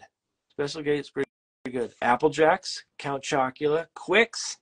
What is Quicks? What is Quicks? Illustrated. Tell me what Quicks is. It's not Kicks, I'm assuming. Like the one that eats up the roof of your mouth. Quisp? What are these cereals? Where are you finding these like make-believe cereals here?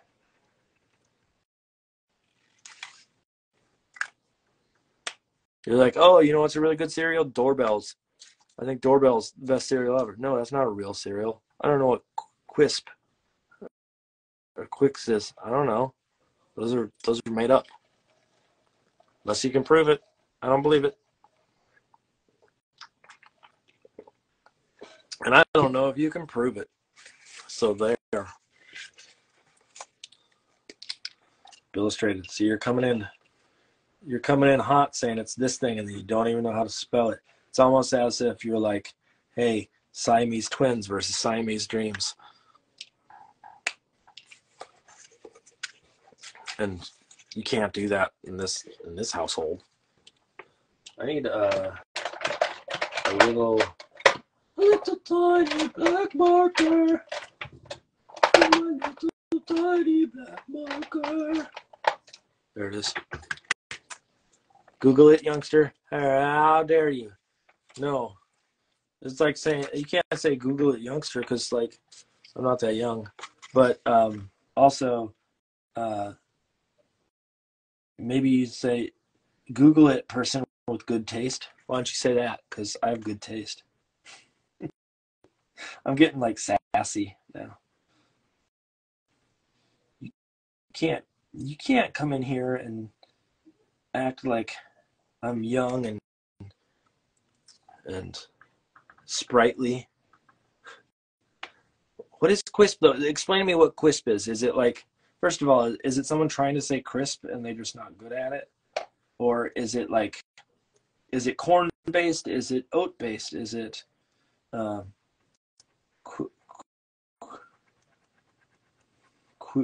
don't know what else, if there's anything with a Q. I can't say it. Quisp is little saucer shaped sugar coated corn cereal. Saucer shaped. That's all right. You're gonna choose that over something like Fruit Loops or Cookie Crisp. Actually, I think Cookie Crisp is gross. Partially because I don't like people who like to break the law, you know? And that dog, I don't remember if the dog was the one that was robbing. Maybe it wasn't. But you can't just walk around and take someone else's cookies. That's wrong. That's punishable by going to hell, man. I got up too early this morning, in case you couldn't tell. My brain is turning to mush now, and I think it's pretty swell. Creative theme. Do I use Mod Podge or anything to cover the collage paper in the end? No, I don't. It's as is, and so the edges come up a little bit, but that's what this baby is for. This baby's wonderful. Why is it going behind the left arm? I see pretty everywhere. I just said I got up early this morning, and that's why it's going behind the left arm. I will fix that, and no one will be the wiser. That's funny though. I mean, I kind of dig it, but that's too weird.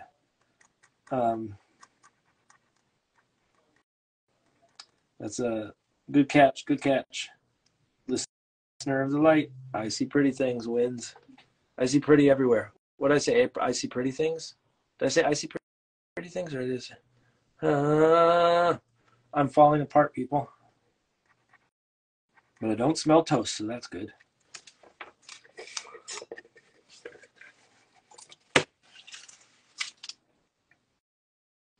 All right, someone give me a question for a hot take. Instead of me asking the questions, I want you asking the questions. What do you think I would have to decide between? Give me would you rathers, and I'll give you my reasonings. The harder, the better. I want some would you rathers. Would you rathers.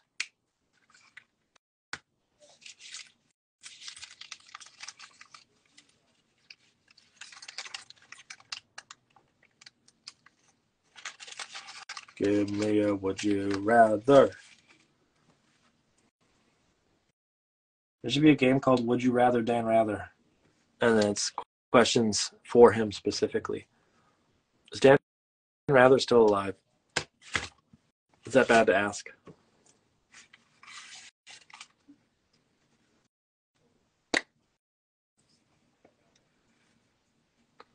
What do you mean you guys take this one? What does that mean, Lauren?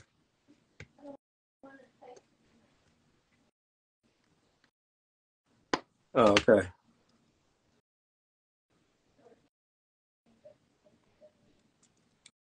Would you rather than rather? Would you rather morally safer? Would you rather than rather? Tell me about your night. Okay, would you rather eat a cereal bowl of raisins or a whole cantaloupe? I'm going whole cantaloupe on that. 100%. I can take cantaloupe. That's fine. That is A-okay compared to a whole bowl of raisins. You know what I'd rather do? I'd rather eat that cantaloupe and then take those raisins and take them out in the road and let cars run over them until they're squished and they're nothing. And then I'm going to let the rain wash it away and poison the rivers because that's how bad raisins are. What if it's bad cantaloupe? You know what? Even if it's a bad cantaloupe, still better than a bowl of raisins. You give me cantaloupe that like it's not even orange anymore. I'll eat that any day over a bowl of raisins. I mean, raisins they start out as grapes, right? And like then the sun, the nature just beats down on them and turns them into husks of awfulness.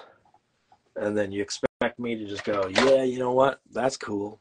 No, that don't work that way.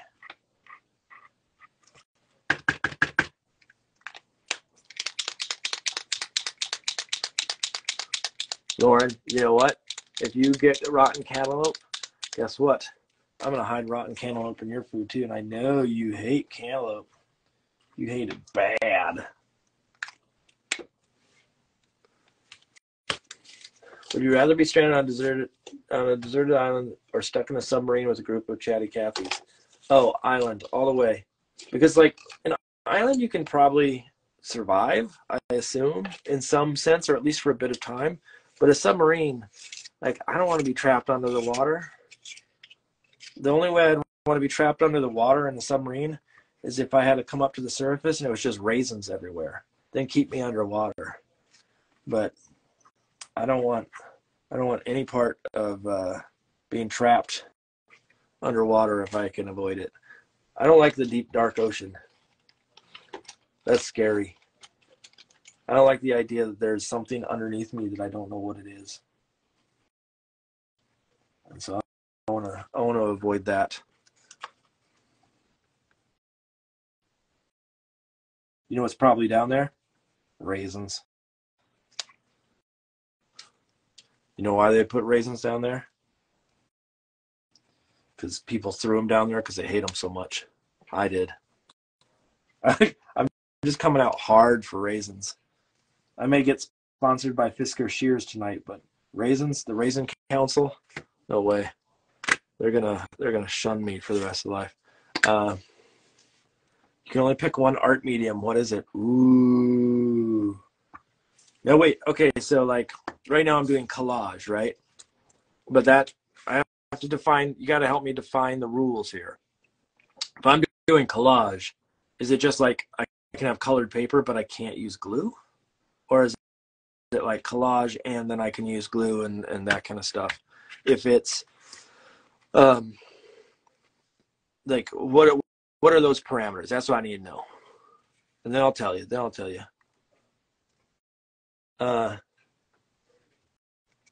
Wait, hold on. Was I? Yes, I guess I agree. You are stuck both places for the same amount of time. Yeah, let's see. Fact: the California Rangers of the '80s me are all in prison for murder. uh, I will not be chased by raisins tonight. I will not let that happen. I will never let that happen. There's nothing. There's no raisins don't scare me. It's not that I'm afraid of them or anything. I just don't like them. I'm trying to think of other foods that I'm like dead set against. Mushrooms. I'll eat mushrooms if they're in something, like they're in a sauce or something like that. I'm like, fine. They're hidden. But if you just give me a plain old mushroom, nah. Okay, colored pencils. Oh, okay, so Creative Athena. I gotta choose one thing. I'm gonna go with. I'm gonna go with a mechanical pencil. That's what I'm gonna go with, and the reason for it is not because of any sort of like that's a tool that I use, but I feel like pencil is like a go-to because it's just like, you know, universally you can still draw with it. It doesn't require a lot of like, oh, I gotta go get water and paints and brushes and things of the sort. You can kind of walk with it. But mechanical specifically, because you can use a mechanical thing and it just takes time and you can get to like big, bold, beautiful drawings. But I feel like it's, if you have just a regular pencil, it's much harder to maintain a sharp line. So I think just it's easier to get wild with a mechanical pencil than it is to get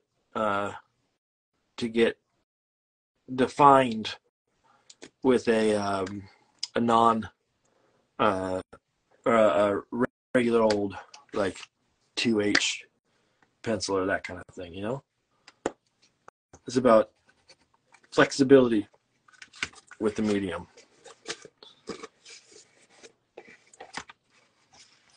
Okay, good choice. Good choice. Yeah, thanks. Okay, I need another would you rather. Come on, give me a tough one. No one's giving me anything that I've taken more than a few seconds to answer, which means that people aren't really challenging me.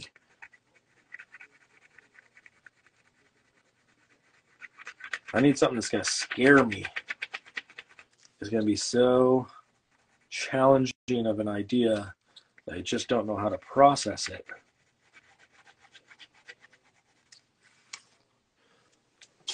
But no one's stepping up to the bat. Everybody's afraid.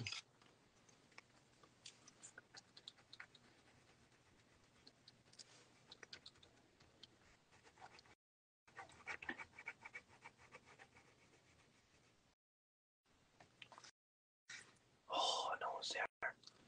No one's fighting me on this. Everybody's afraid. Everybody's afraid. Would you rather shave your head or your whole body? Ooh, who's to say I don't shave my whole body already? Boom. Now you're thinking about it. If I had to choose, let's see. See, I've shaved my head before, and I'm not a hairy person in general, so like, shave my body, like that'd take 2 seconds to do. It's not really going to do much. But I'll up the ante. If I had to shave my head for the rest. Ready? If I had to shave my head, only half of my head though, so like the right half, but not the left half, and I had to walk around like that for a week, or I had to shave my eyebrows. Let's see, which one of those two would I do? I think I shaved my eyebrows. The reason being I wear dark glasses, so it could probably be hidden behind there, and I don't have real dark eyebrows to begin with. So I feel like there's at least some cover-up I could do there, but the top of the head is harder. I mean, I guess you could wear a hat, but like, you know, is that really the same in a way? Or is that somehow like cheating the system? Let's see. Okay, so I'll pose one for everybody. This is the would you rather.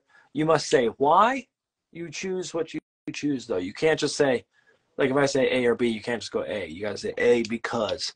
Ready? So the would you rather is,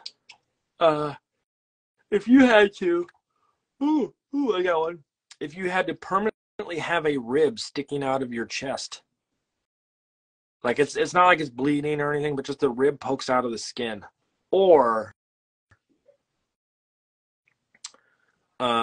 you had to have your once a day for an hour, your jaw would come unhinged and just hang.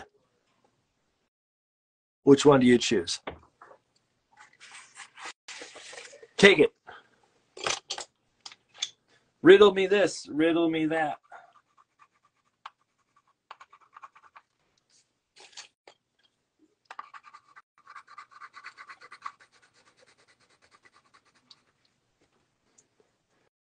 Your jaw hanging loose or a rib? Would you rather go on a mission to Mars, never to return, or lead a group on an African safari wearing a meat suit? I'm gonna go. Wait, I guess the question that pops into my head right off the bat is: am I going to Mars with anybody? Because if I can go with other people, then yeah, fine. If I'm going by myself, then I'm going meat suit, as one does. Lauren, yes, you could tie a scarf around your head for that part of the day. You were allowed that.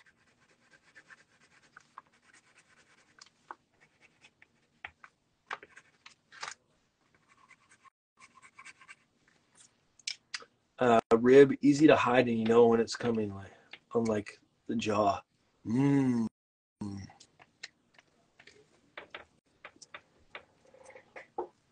I would immediately, and I don't know why people aren't asking, how far does the rib stick out? Because to me, that's kind of important in this situation. But if you all just want to go with like, hey, what if it sticks out like a foot?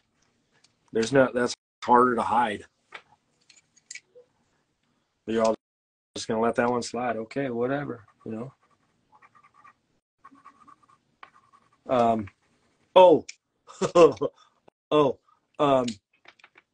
you have to choose between one of these two things. Would you rather have to wear your shoes on the wrong feet for the rest of your life, or when you put your shoes on, they're slightly damp on the inside?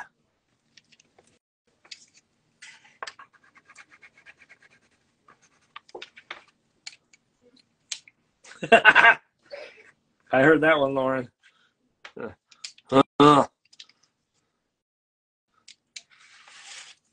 Okay, give me answers, folks. Shoe on the wrong foot for the rest of your life. Or, and I say for the rest of your life as well, it's slightly damp. Not wet, but damp.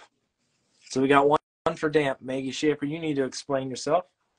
You can't just say the thing. You got to give a reason. These are the rules of the night.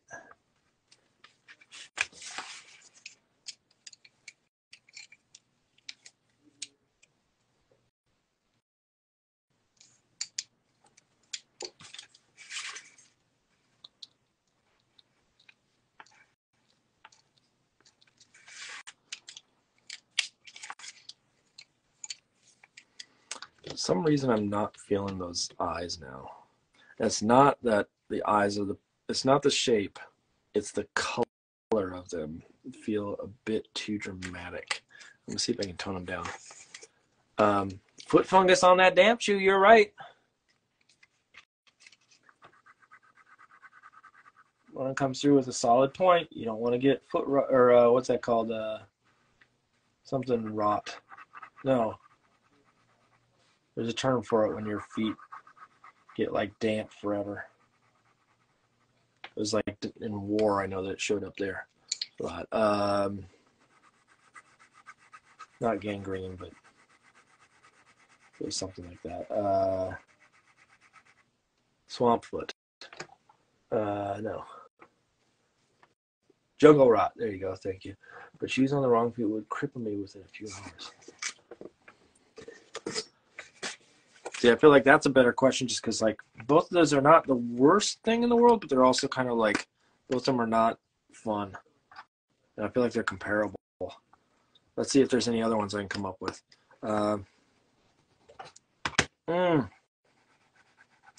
Okay. The feeling, you have to choose between these two now. The feeling of having something stuck in between your teeth that's a little too big. It's not just like, oh, you got a little piece of spinach in there, but it's like something jammed in between your teeth for the rest of your life. Or every time you swallow, it feels like when you swallow a tortilla chip that's too big. That's your choice. Pick and choose, people. Make some decisions. Now's the time.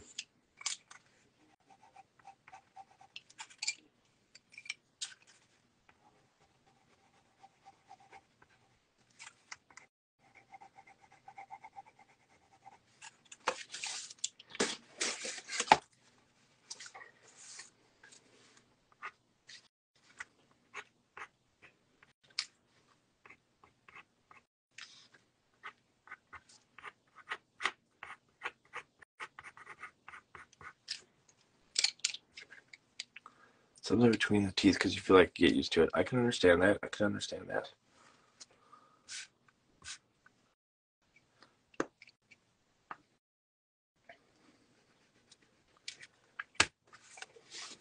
I'm trying to think if there's other like would you rathers that would be fun to.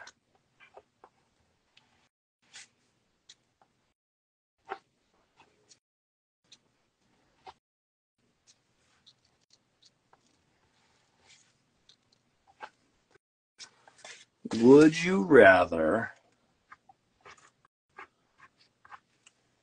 In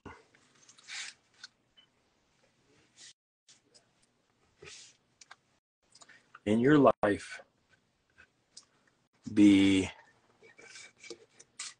kicked by a donkey once.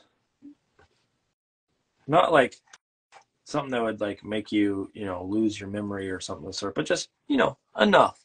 Something that wouldn't feel great. Or so like doesn't put you in the hospital, but like, takes the wind out of you and makes you feel nauseous for a few hours. Or would you rather get a brand new shirt and you have to go out to a fancy dinner or something, a fancy event, and you accidentally throw up on it, but everybody knows that you threw up on it. You can clean it as much as you want, but they know at that dinner that you threw up on it. So you have to be there and entertain and talk to people. And so, like, would you rather have a stained shirt at a dinner party, or be kicked relatively hard, but there's no embarrassment factor by a donkey? Or would you rather go to a dinner party with a donkey? How about that? Pick and choose. Pick and choose. Pick and choose. Choose and pick. Pick your shoes. Doodle-loos. Throw up, I think. Oh, Lauren wants to get thrown up on. Wait, no, that's not right. Oh, yeah. What if it's someone else's throw up?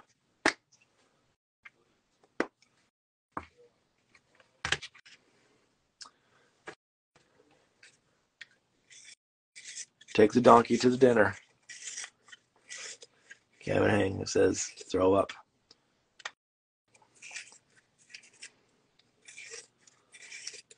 And so I didn't say how much throw up, too. That's the other. I like the fact that the term throw up.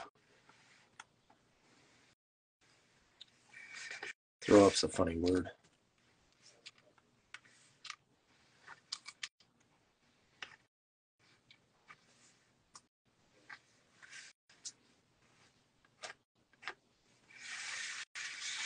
Okay, talk to me now about. Oh, it's a bad topic. Sorry, Lauren. Talk to me about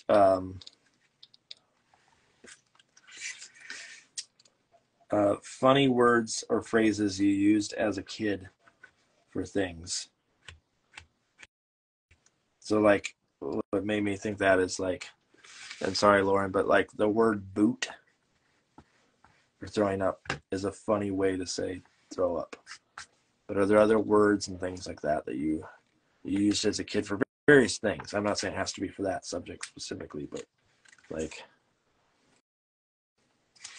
those kind of things. Or the words that were funny that you used.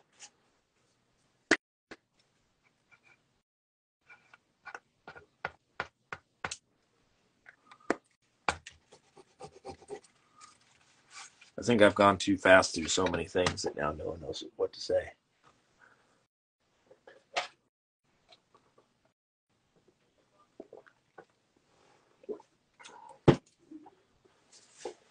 Everybody's torn. Everybody's like, I don't know anymore. Scared people off. Did I scare people off, Lauren?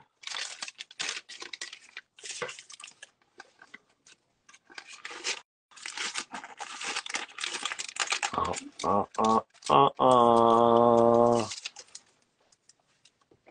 90s slang video. Oh, yeah.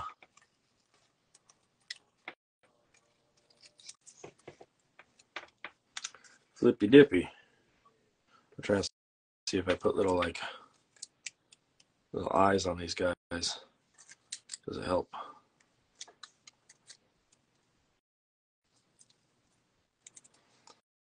I have to take my dog tomorrow to the vet because she pee-pees a lot. You're welcome, everybody. Doodle-doo-doo-doo-doo. I wrote that just for you. Doodle-dee-dee-dee. There's a frog right there. I'm going to put little eyes on these guys because that's fun. If you don't like it, guess what? You can deal with it. Wait, would you rather win a Pulitzer or a Nobel Prize? I'm going Pulitzer.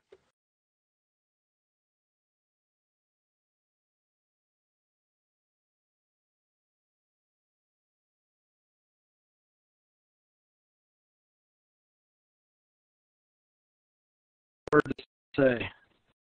For the rest of life, you're like, oh, I won the Nobel Prize. Or you can be like, I won the Pulitzer. It's so much funnier to say Pulitzer.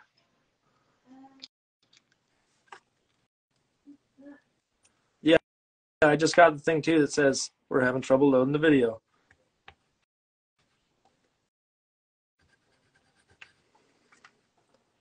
I'm going to look and see. Hopefully it's still going on this end. Let's double check. Am I still live up here, everybody? Looks like I am. Maybe in our house. I think it's in our house. Everybody calm down. Don't get angry at me. Speaking of that, Pulitzer. Did I miss Leo? Yeah, Saxton Moore Productions. Leo was on earlier tonight. He had to step out to work on some stuff. I will be posting in a matter of probably about 20 minutes or so, I guess, on my Instagram, the feed, so you can go back and watch what we talked about and all that fun stuff.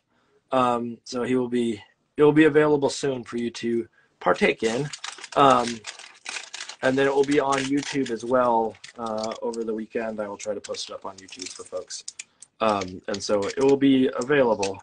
But yes, he has stepped off for the evening. We had a lovely time, though. Pulitzer. What's your favorite?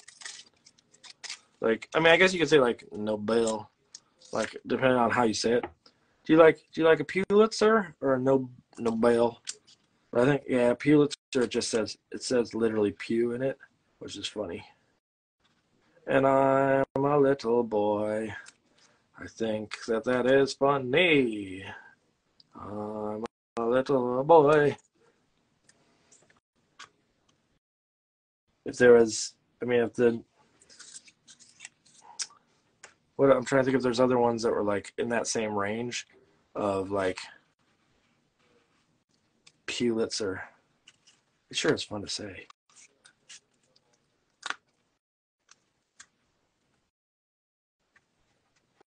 Let's see if I can get little eyes up here that I don't particularly like this color eye. I like the little bit of variation in the eye. Where's my blade? There it is. Someone else asked me a would you rather or I'm still laughing at it. About chicken leaves. What Where's Chicken Leaves? What did I miss? Where's Chicken Leaves coming from?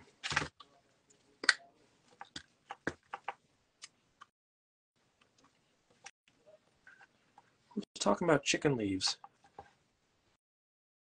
Is that what feathers are? Does someone call feathers chicken leaves?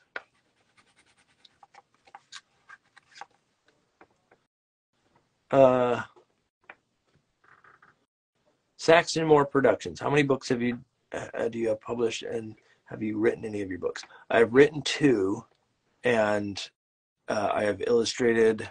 I'm on, like, I've written 2, and then there are 13 others that I've worked on. One of them I'm working on right now. I'm in I'm waiting for the manuscript, and then I'll be sketching in a matter of like a week or something like that. So in that range. If that's helpful, I hope that's helpful. I'll be like, oh, that's brilliant. Thanks for the share. What are chicken leaves? I feel like I've been left out of the party. No one's telling me what chicken leaves are.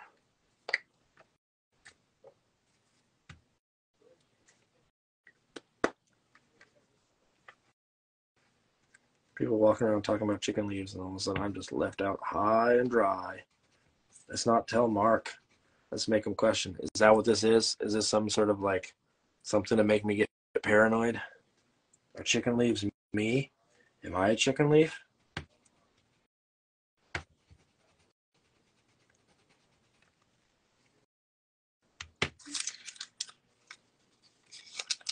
No one's answering me.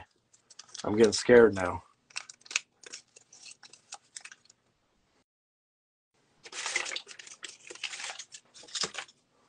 Why are we doing this to me, people?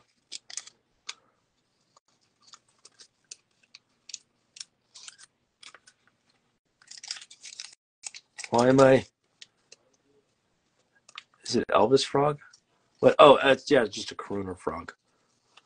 Yeah, just an old-timey crooner. There was an old cartoon that I remember from when I was little that had a bunch of chickens around, and a rooster came in, and it was this kind of like old crooner rooster, and he would sing. Mrs.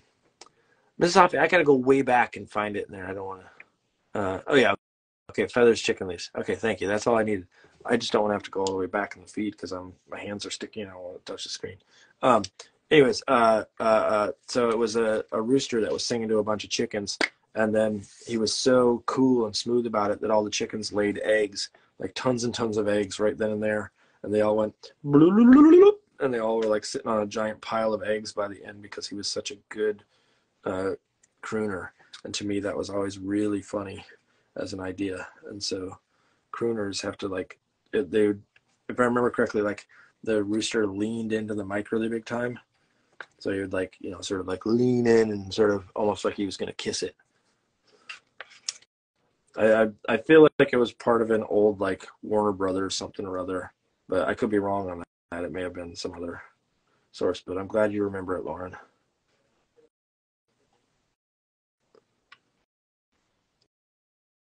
Yes, it was a blah, blah, blah, blah, blah.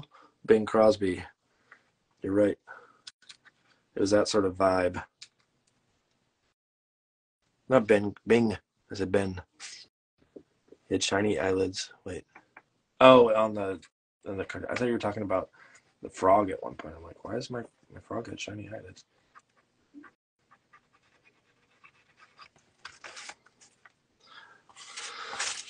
I might put it like a thing up here that just says ribbit later or something of the sort.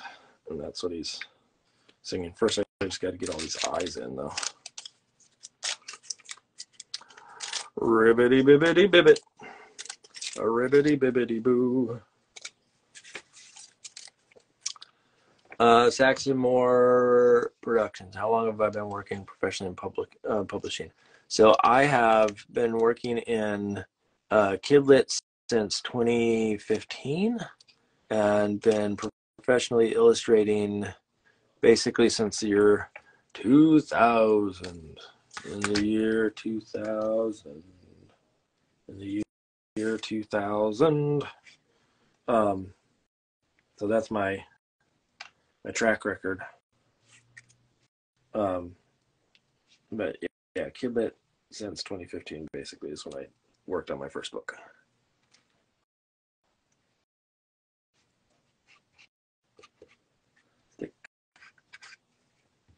Getting out of the end where my fingers are just too sticky at the end of the night. These are my frog peoples. Frog people sitting here listening to these tunes. Let's see. Google tells me it was a Warner Brothers cartoon called Swooner Crooner. I don't know, why does everybody remember that one? And I'm not saying like, oh, how dare everybody remember that one, but like, it seemed like the one thing that was about that cartoon too is like it felt like it was an old cartoon that was being aired again after sort of like it didn't feel like it was of our time. It felt like it was an old one that they just happened to be re-airing. And I could be wrong. It might have been. It's just like a Bing Crosby joke felt maybe like it was a little dated potentially for the audience that was watching it at the time.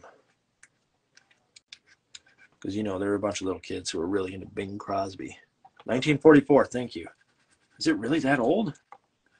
Jeez. I remember seeing it in like the 80s or something, like early 80s. It also makes sense because like it is probably a little too racy of an idea. They're just like, let's have a bunch of chickens lay a bunch of eggs because they're so in love with this crooner.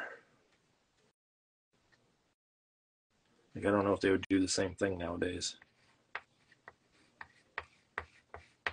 in cartoons.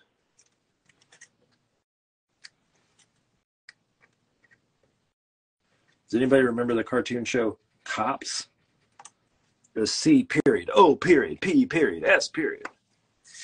It was like, I don't remember how to describe it. I know it was sort of like people, they were cops and they all had like cool superpower kind of things. That would like, one would, they'd have, their fists would shoot out or something. I don't know. It's all sorts of weird stuff, but section more productions. Since you create hand-drawn art, do you send the originals to publishers or are you responsible for scanning and photographing your work? Technically, I could send in the work. That is something that is feasible. But I always scan in the work because I want control over the small little details.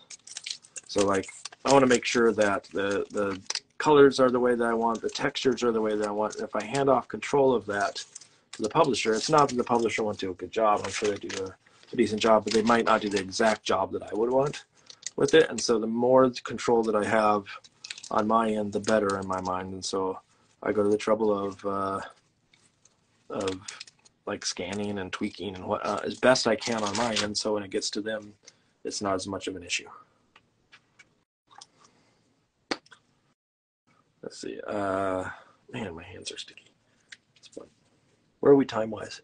We're getting close. I gotta wrap this bad boy up. This glue stick is also causing all sorts of problems right now for me. There's too much glue coming off of it, which is also making my finger sticky. Here we go. But so and also I scan. I don't photograph. The work holds up so much better when it's scanned. I don't have to worry about special lighting or anything of the sort, and the scanner does a good job of piecing stuff together, especially if it's big.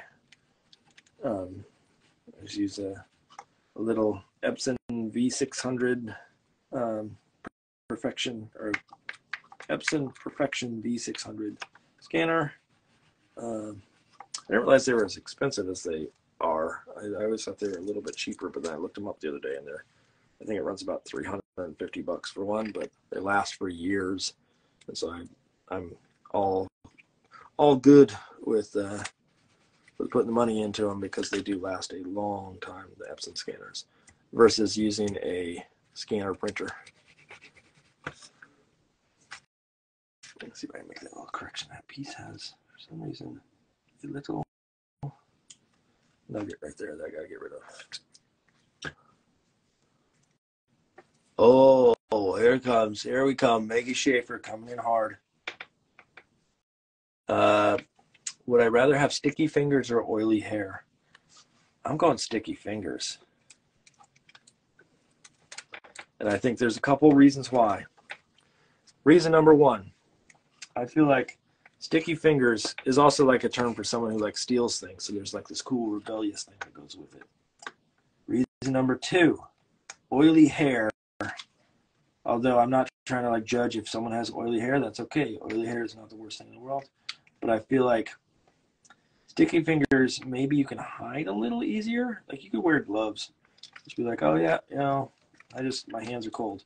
And then you're not sticking to things. Maybe you stick to the inside of the gloves, but you're not sticking to other things. Oily hair, I feel like is maybe a little harder to disguise in those situations. And so then all of a sudden you're like stuck with oily hair constantly. And that just seems like it's a pain. And so that's my hot take for the minute. It's been a hot take.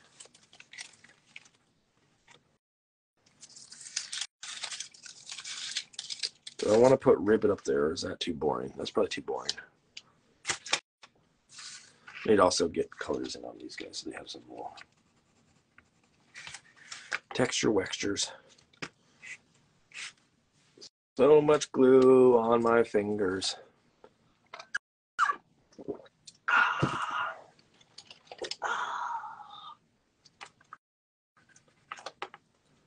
Get some of these colors up in there.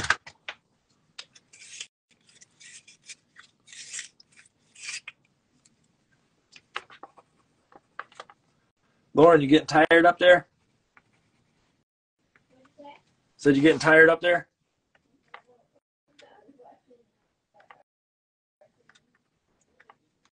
Oh, you just found that one?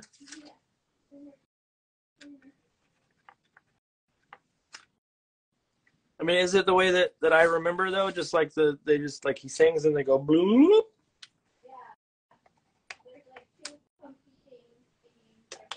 Oh, I don't remember that.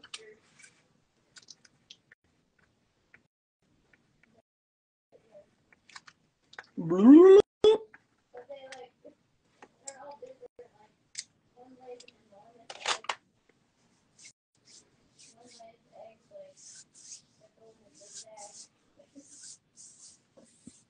Charles Santoso, I did not talk to him about procrastination. Would have been a good question. But yeah, I didn't get around to that one.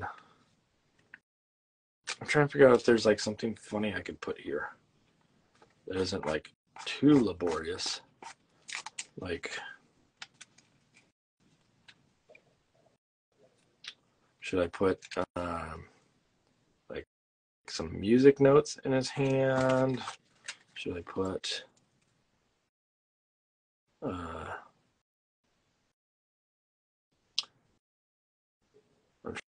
trying to think of like what could be there. A little tadpole and a baby blanket. Okay, folks. Charles Santosa, thank you. What should I put up here? Lauren, help me out.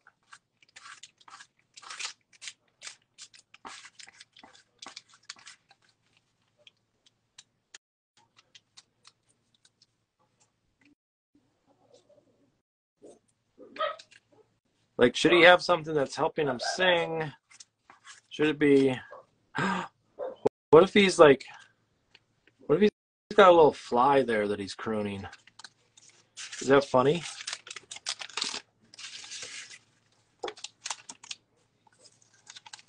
What if he's duetting with a fly?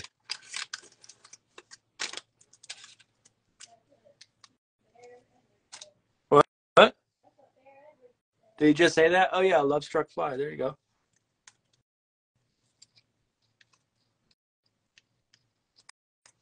Just a little guy right there on some little twig legs. Maybe a little pink dress. That'd be funny. A little pink dress on a fly.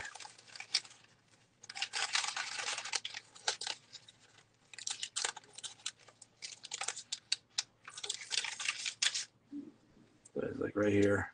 A little fly inside and little wings.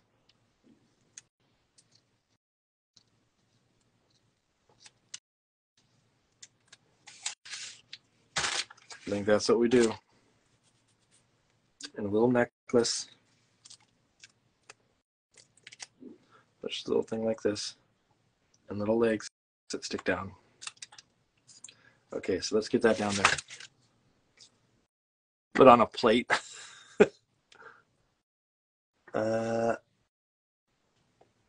Let's see. Let's get a little pink dress down here. Woo, woo, woo, woo. Everybody, that's the sound of my dog. And that dog is a pain. That dog is Noodle. Noodle is a pain. Yes, you heard me correctly. Our dog is an absolute pain. Because she barks at nothing. And she barks at everything.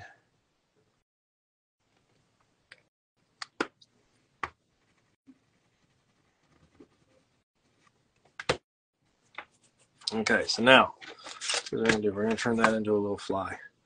I need to do this. I need to get some little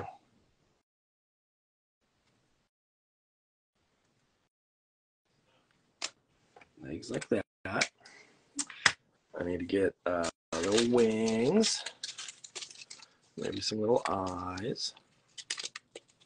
Let's see what happens if I make some bigger eyes here, though.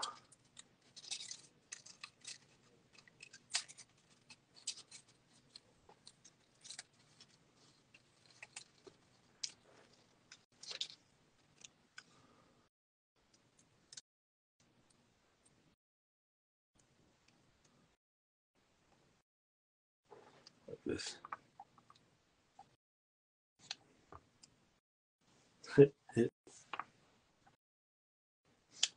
Got some little eyes like this. I'll make her looking at him. And maybe some little white wings that stick out the back. Can I pet that dog? Oh, can I pet that dog? Can I pet that dog?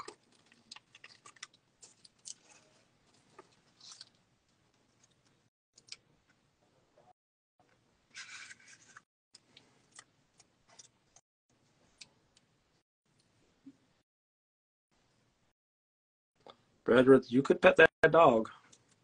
That dog is also very noisy. It might cause problems.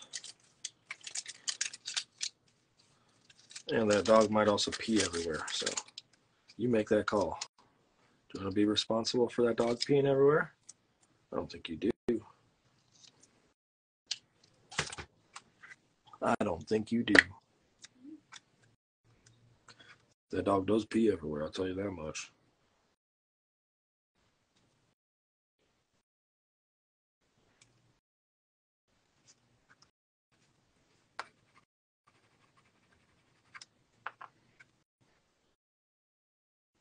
Let's get these wings in here.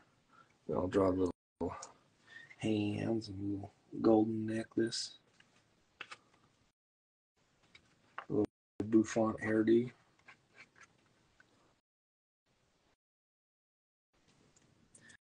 Bouffant.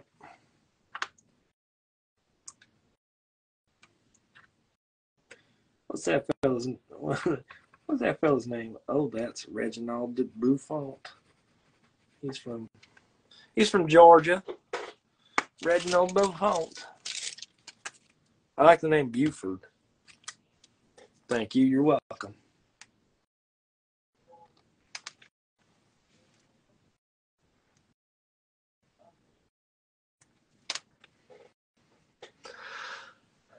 I like the name Buford.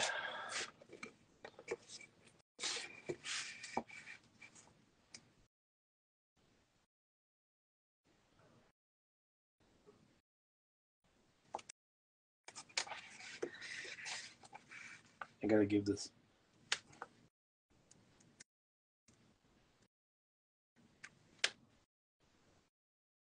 little lady a a necklace of sorts.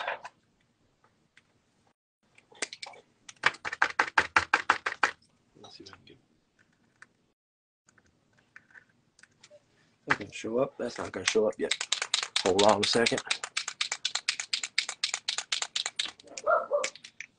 Oh, I did it now.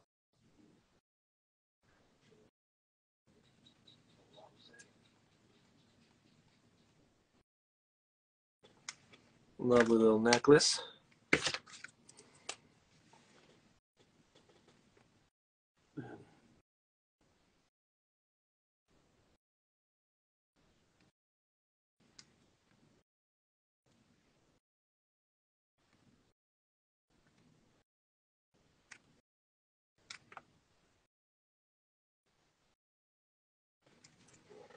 Couple little things there, and then I got to give her a little mouth. I'm going to do it in a pink like this. There, like that. She's having a good time.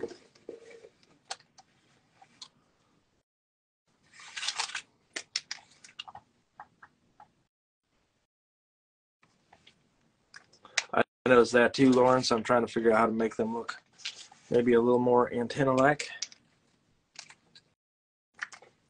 Maybe I need to give her a little, like I said, a little bouffant hairdo. Bouffant. And cover those suckers up. Because, yes, I agree that it has the potential to be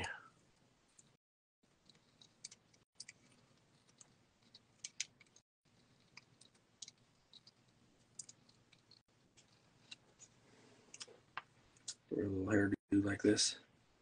That's pretty funny, actually. Let's do that. Where's I need a lighter color. The mouse solved it. I think that I'm gonna tone these down before I stick this down. So they don't bleed through as much. Maybe I can actually hit them with a little bit of water. Get that sort of, there we go. That'll work it up. Let's get a little bit of paper towel. Put that paper towel down, soak up. There we go. It's going away. Let's give that little lady, that little bug lady, little bouffant hairdo. Because it's funny. Bouffant.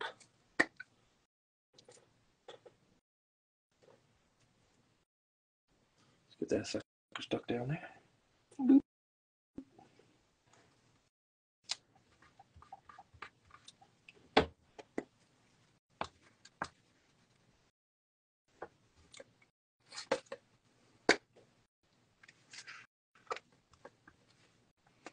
Gotta fix one little thing on it here. Which is right now it is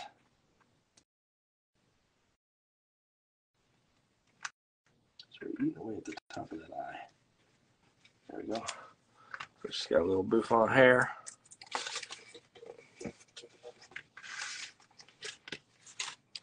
They're in love.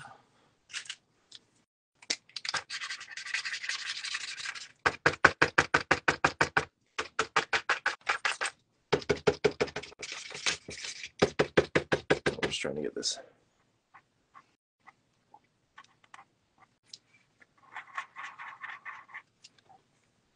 As wide as I can there.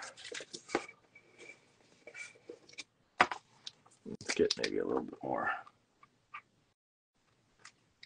highlight on that. There too.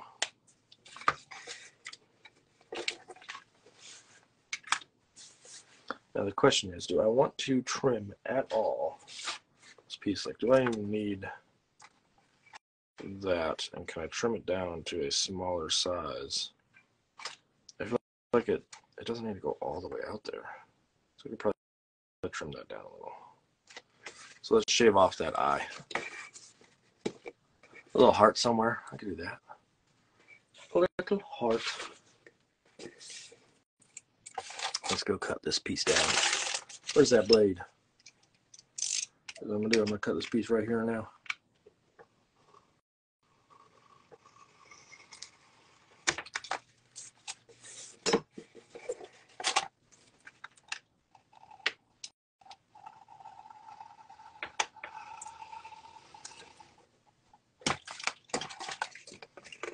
Who needs a ruler?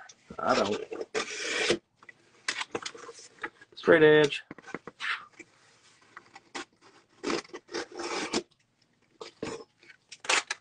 There we go.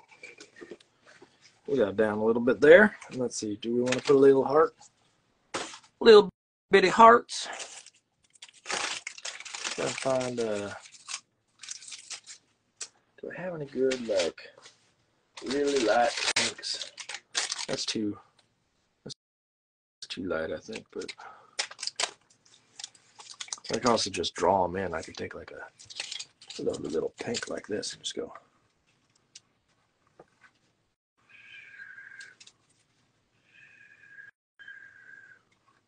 Something of that sort. Maybe not. We'll try that a different way. Here's what I'm gonna do. I gotta find that color that I had, which I don't think is there. Might have put it underneath this. Let's see. Oh, is this it? This is it. Here. Let's see if I can grab like something that's just like barely off of the background color. Throw those on top. So they'll sort of sit there and they're not like super obtrusive there.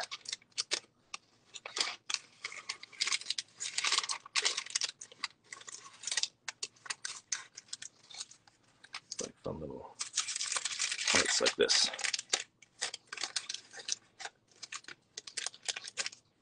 So color-wise, you're not jumping forward too much.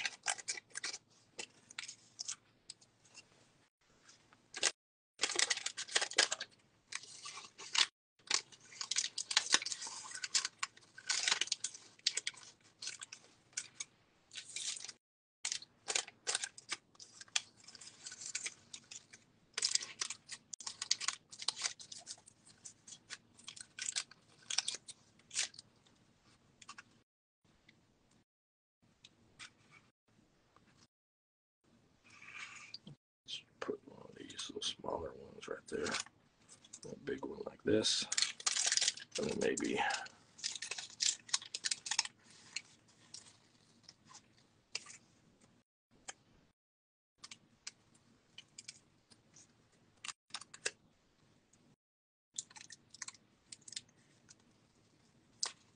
things have gotten quiet around here.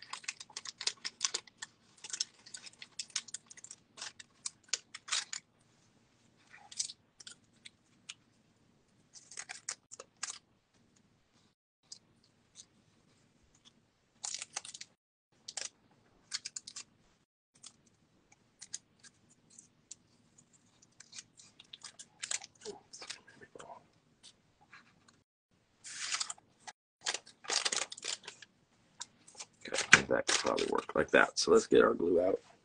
What I'll do is I'll stick them down just one at a time. Boom.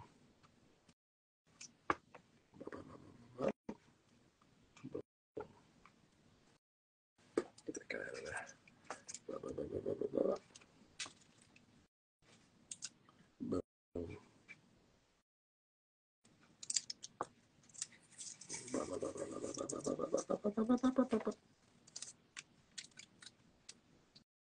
Boom.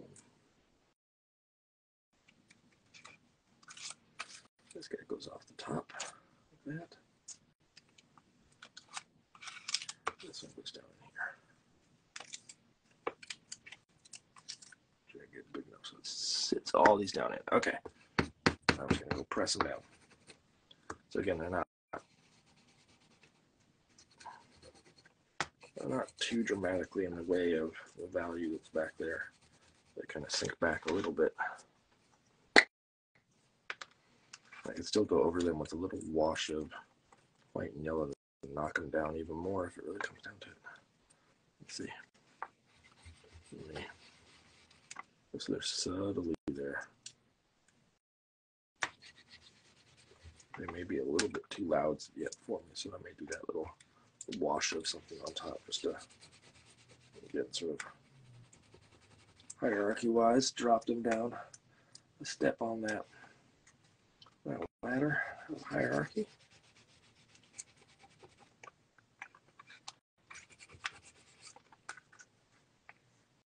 Just so that the main issue for me is the bug's hair. The fly's hair is getting diminished by them a little bit, so I'm going to lighten them up just a touch. So let's get our paint out here real quick. So we will do that.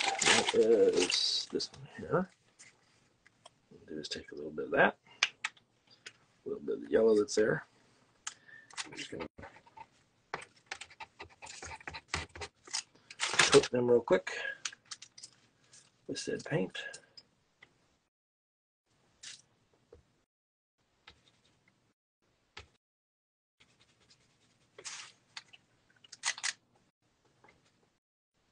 More of that.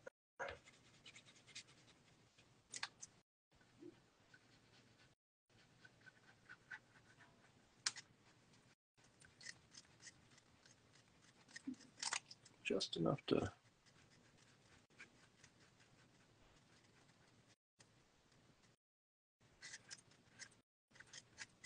push them back a level. That's it. Sheena Mary says, can you give us a recap on what you're doing and why? I don't know if that's a big, broad question about my life or today, what I'm working on today. What am I doing? So tonight we had on Leo Espinosa, Espinosa. There we go. I don't know why I said Espinosa. Missed a whole consonant there. This is Gavin Doodle, where I have people on, guests on, to talk and make. But Leo had to jump off earlier, so it's just me continuing. But it's basically just doodling. And so tonight, today is, or it's about to end, but today is leap day. It's about to end where we are, at least. And so, as tribute to that, I made a frog piece. And so this is my little froggy. And he's crooning to a little fly who is his love interest. They're in love. And so we got our little love story happening here. Oh, it's so sweet. So anyways, there's a bunch of frogs watching as they sing a song. What I might do now is take this and actually, you know what? I'll take the other. Where's that other pencil? There we go. Here it is. And maybe draw some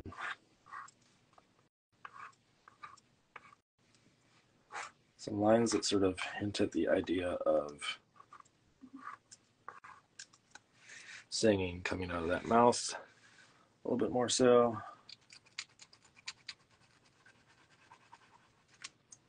Something that is that sleeve. I'm just doing touch-ups now. We are at 11:58. I got like 2 seconds left, and then I got to be done with this. That may honestly be it. I may be able to walk away with that. So here's what I'll do. I will just do a couple little touches of glue. Stick stuff down to make sure it's officially stuck down. And then I will put this in the center and we'll wrap for the night. How's that sound? That sounds lovely to me. Let me get this stuff out of the way. And I will center this out. We got about 30 seconds left. So here we go. 1, 2, 3. So I can get this up here. So again, thank you for all for all that joined me tonight. I will be back next week with another session of Gab and Doodle. Again, tonight we had on Leo Espinosa, who was lovely and a pleasure to chat with. Go look up Leo's work and give all sorts of fun thanks to him. But here's the finish of the piece for the night. It's my frog crooner. Otherwise, you all go have a lovely evening, and I'll see you next week. Bye-bye.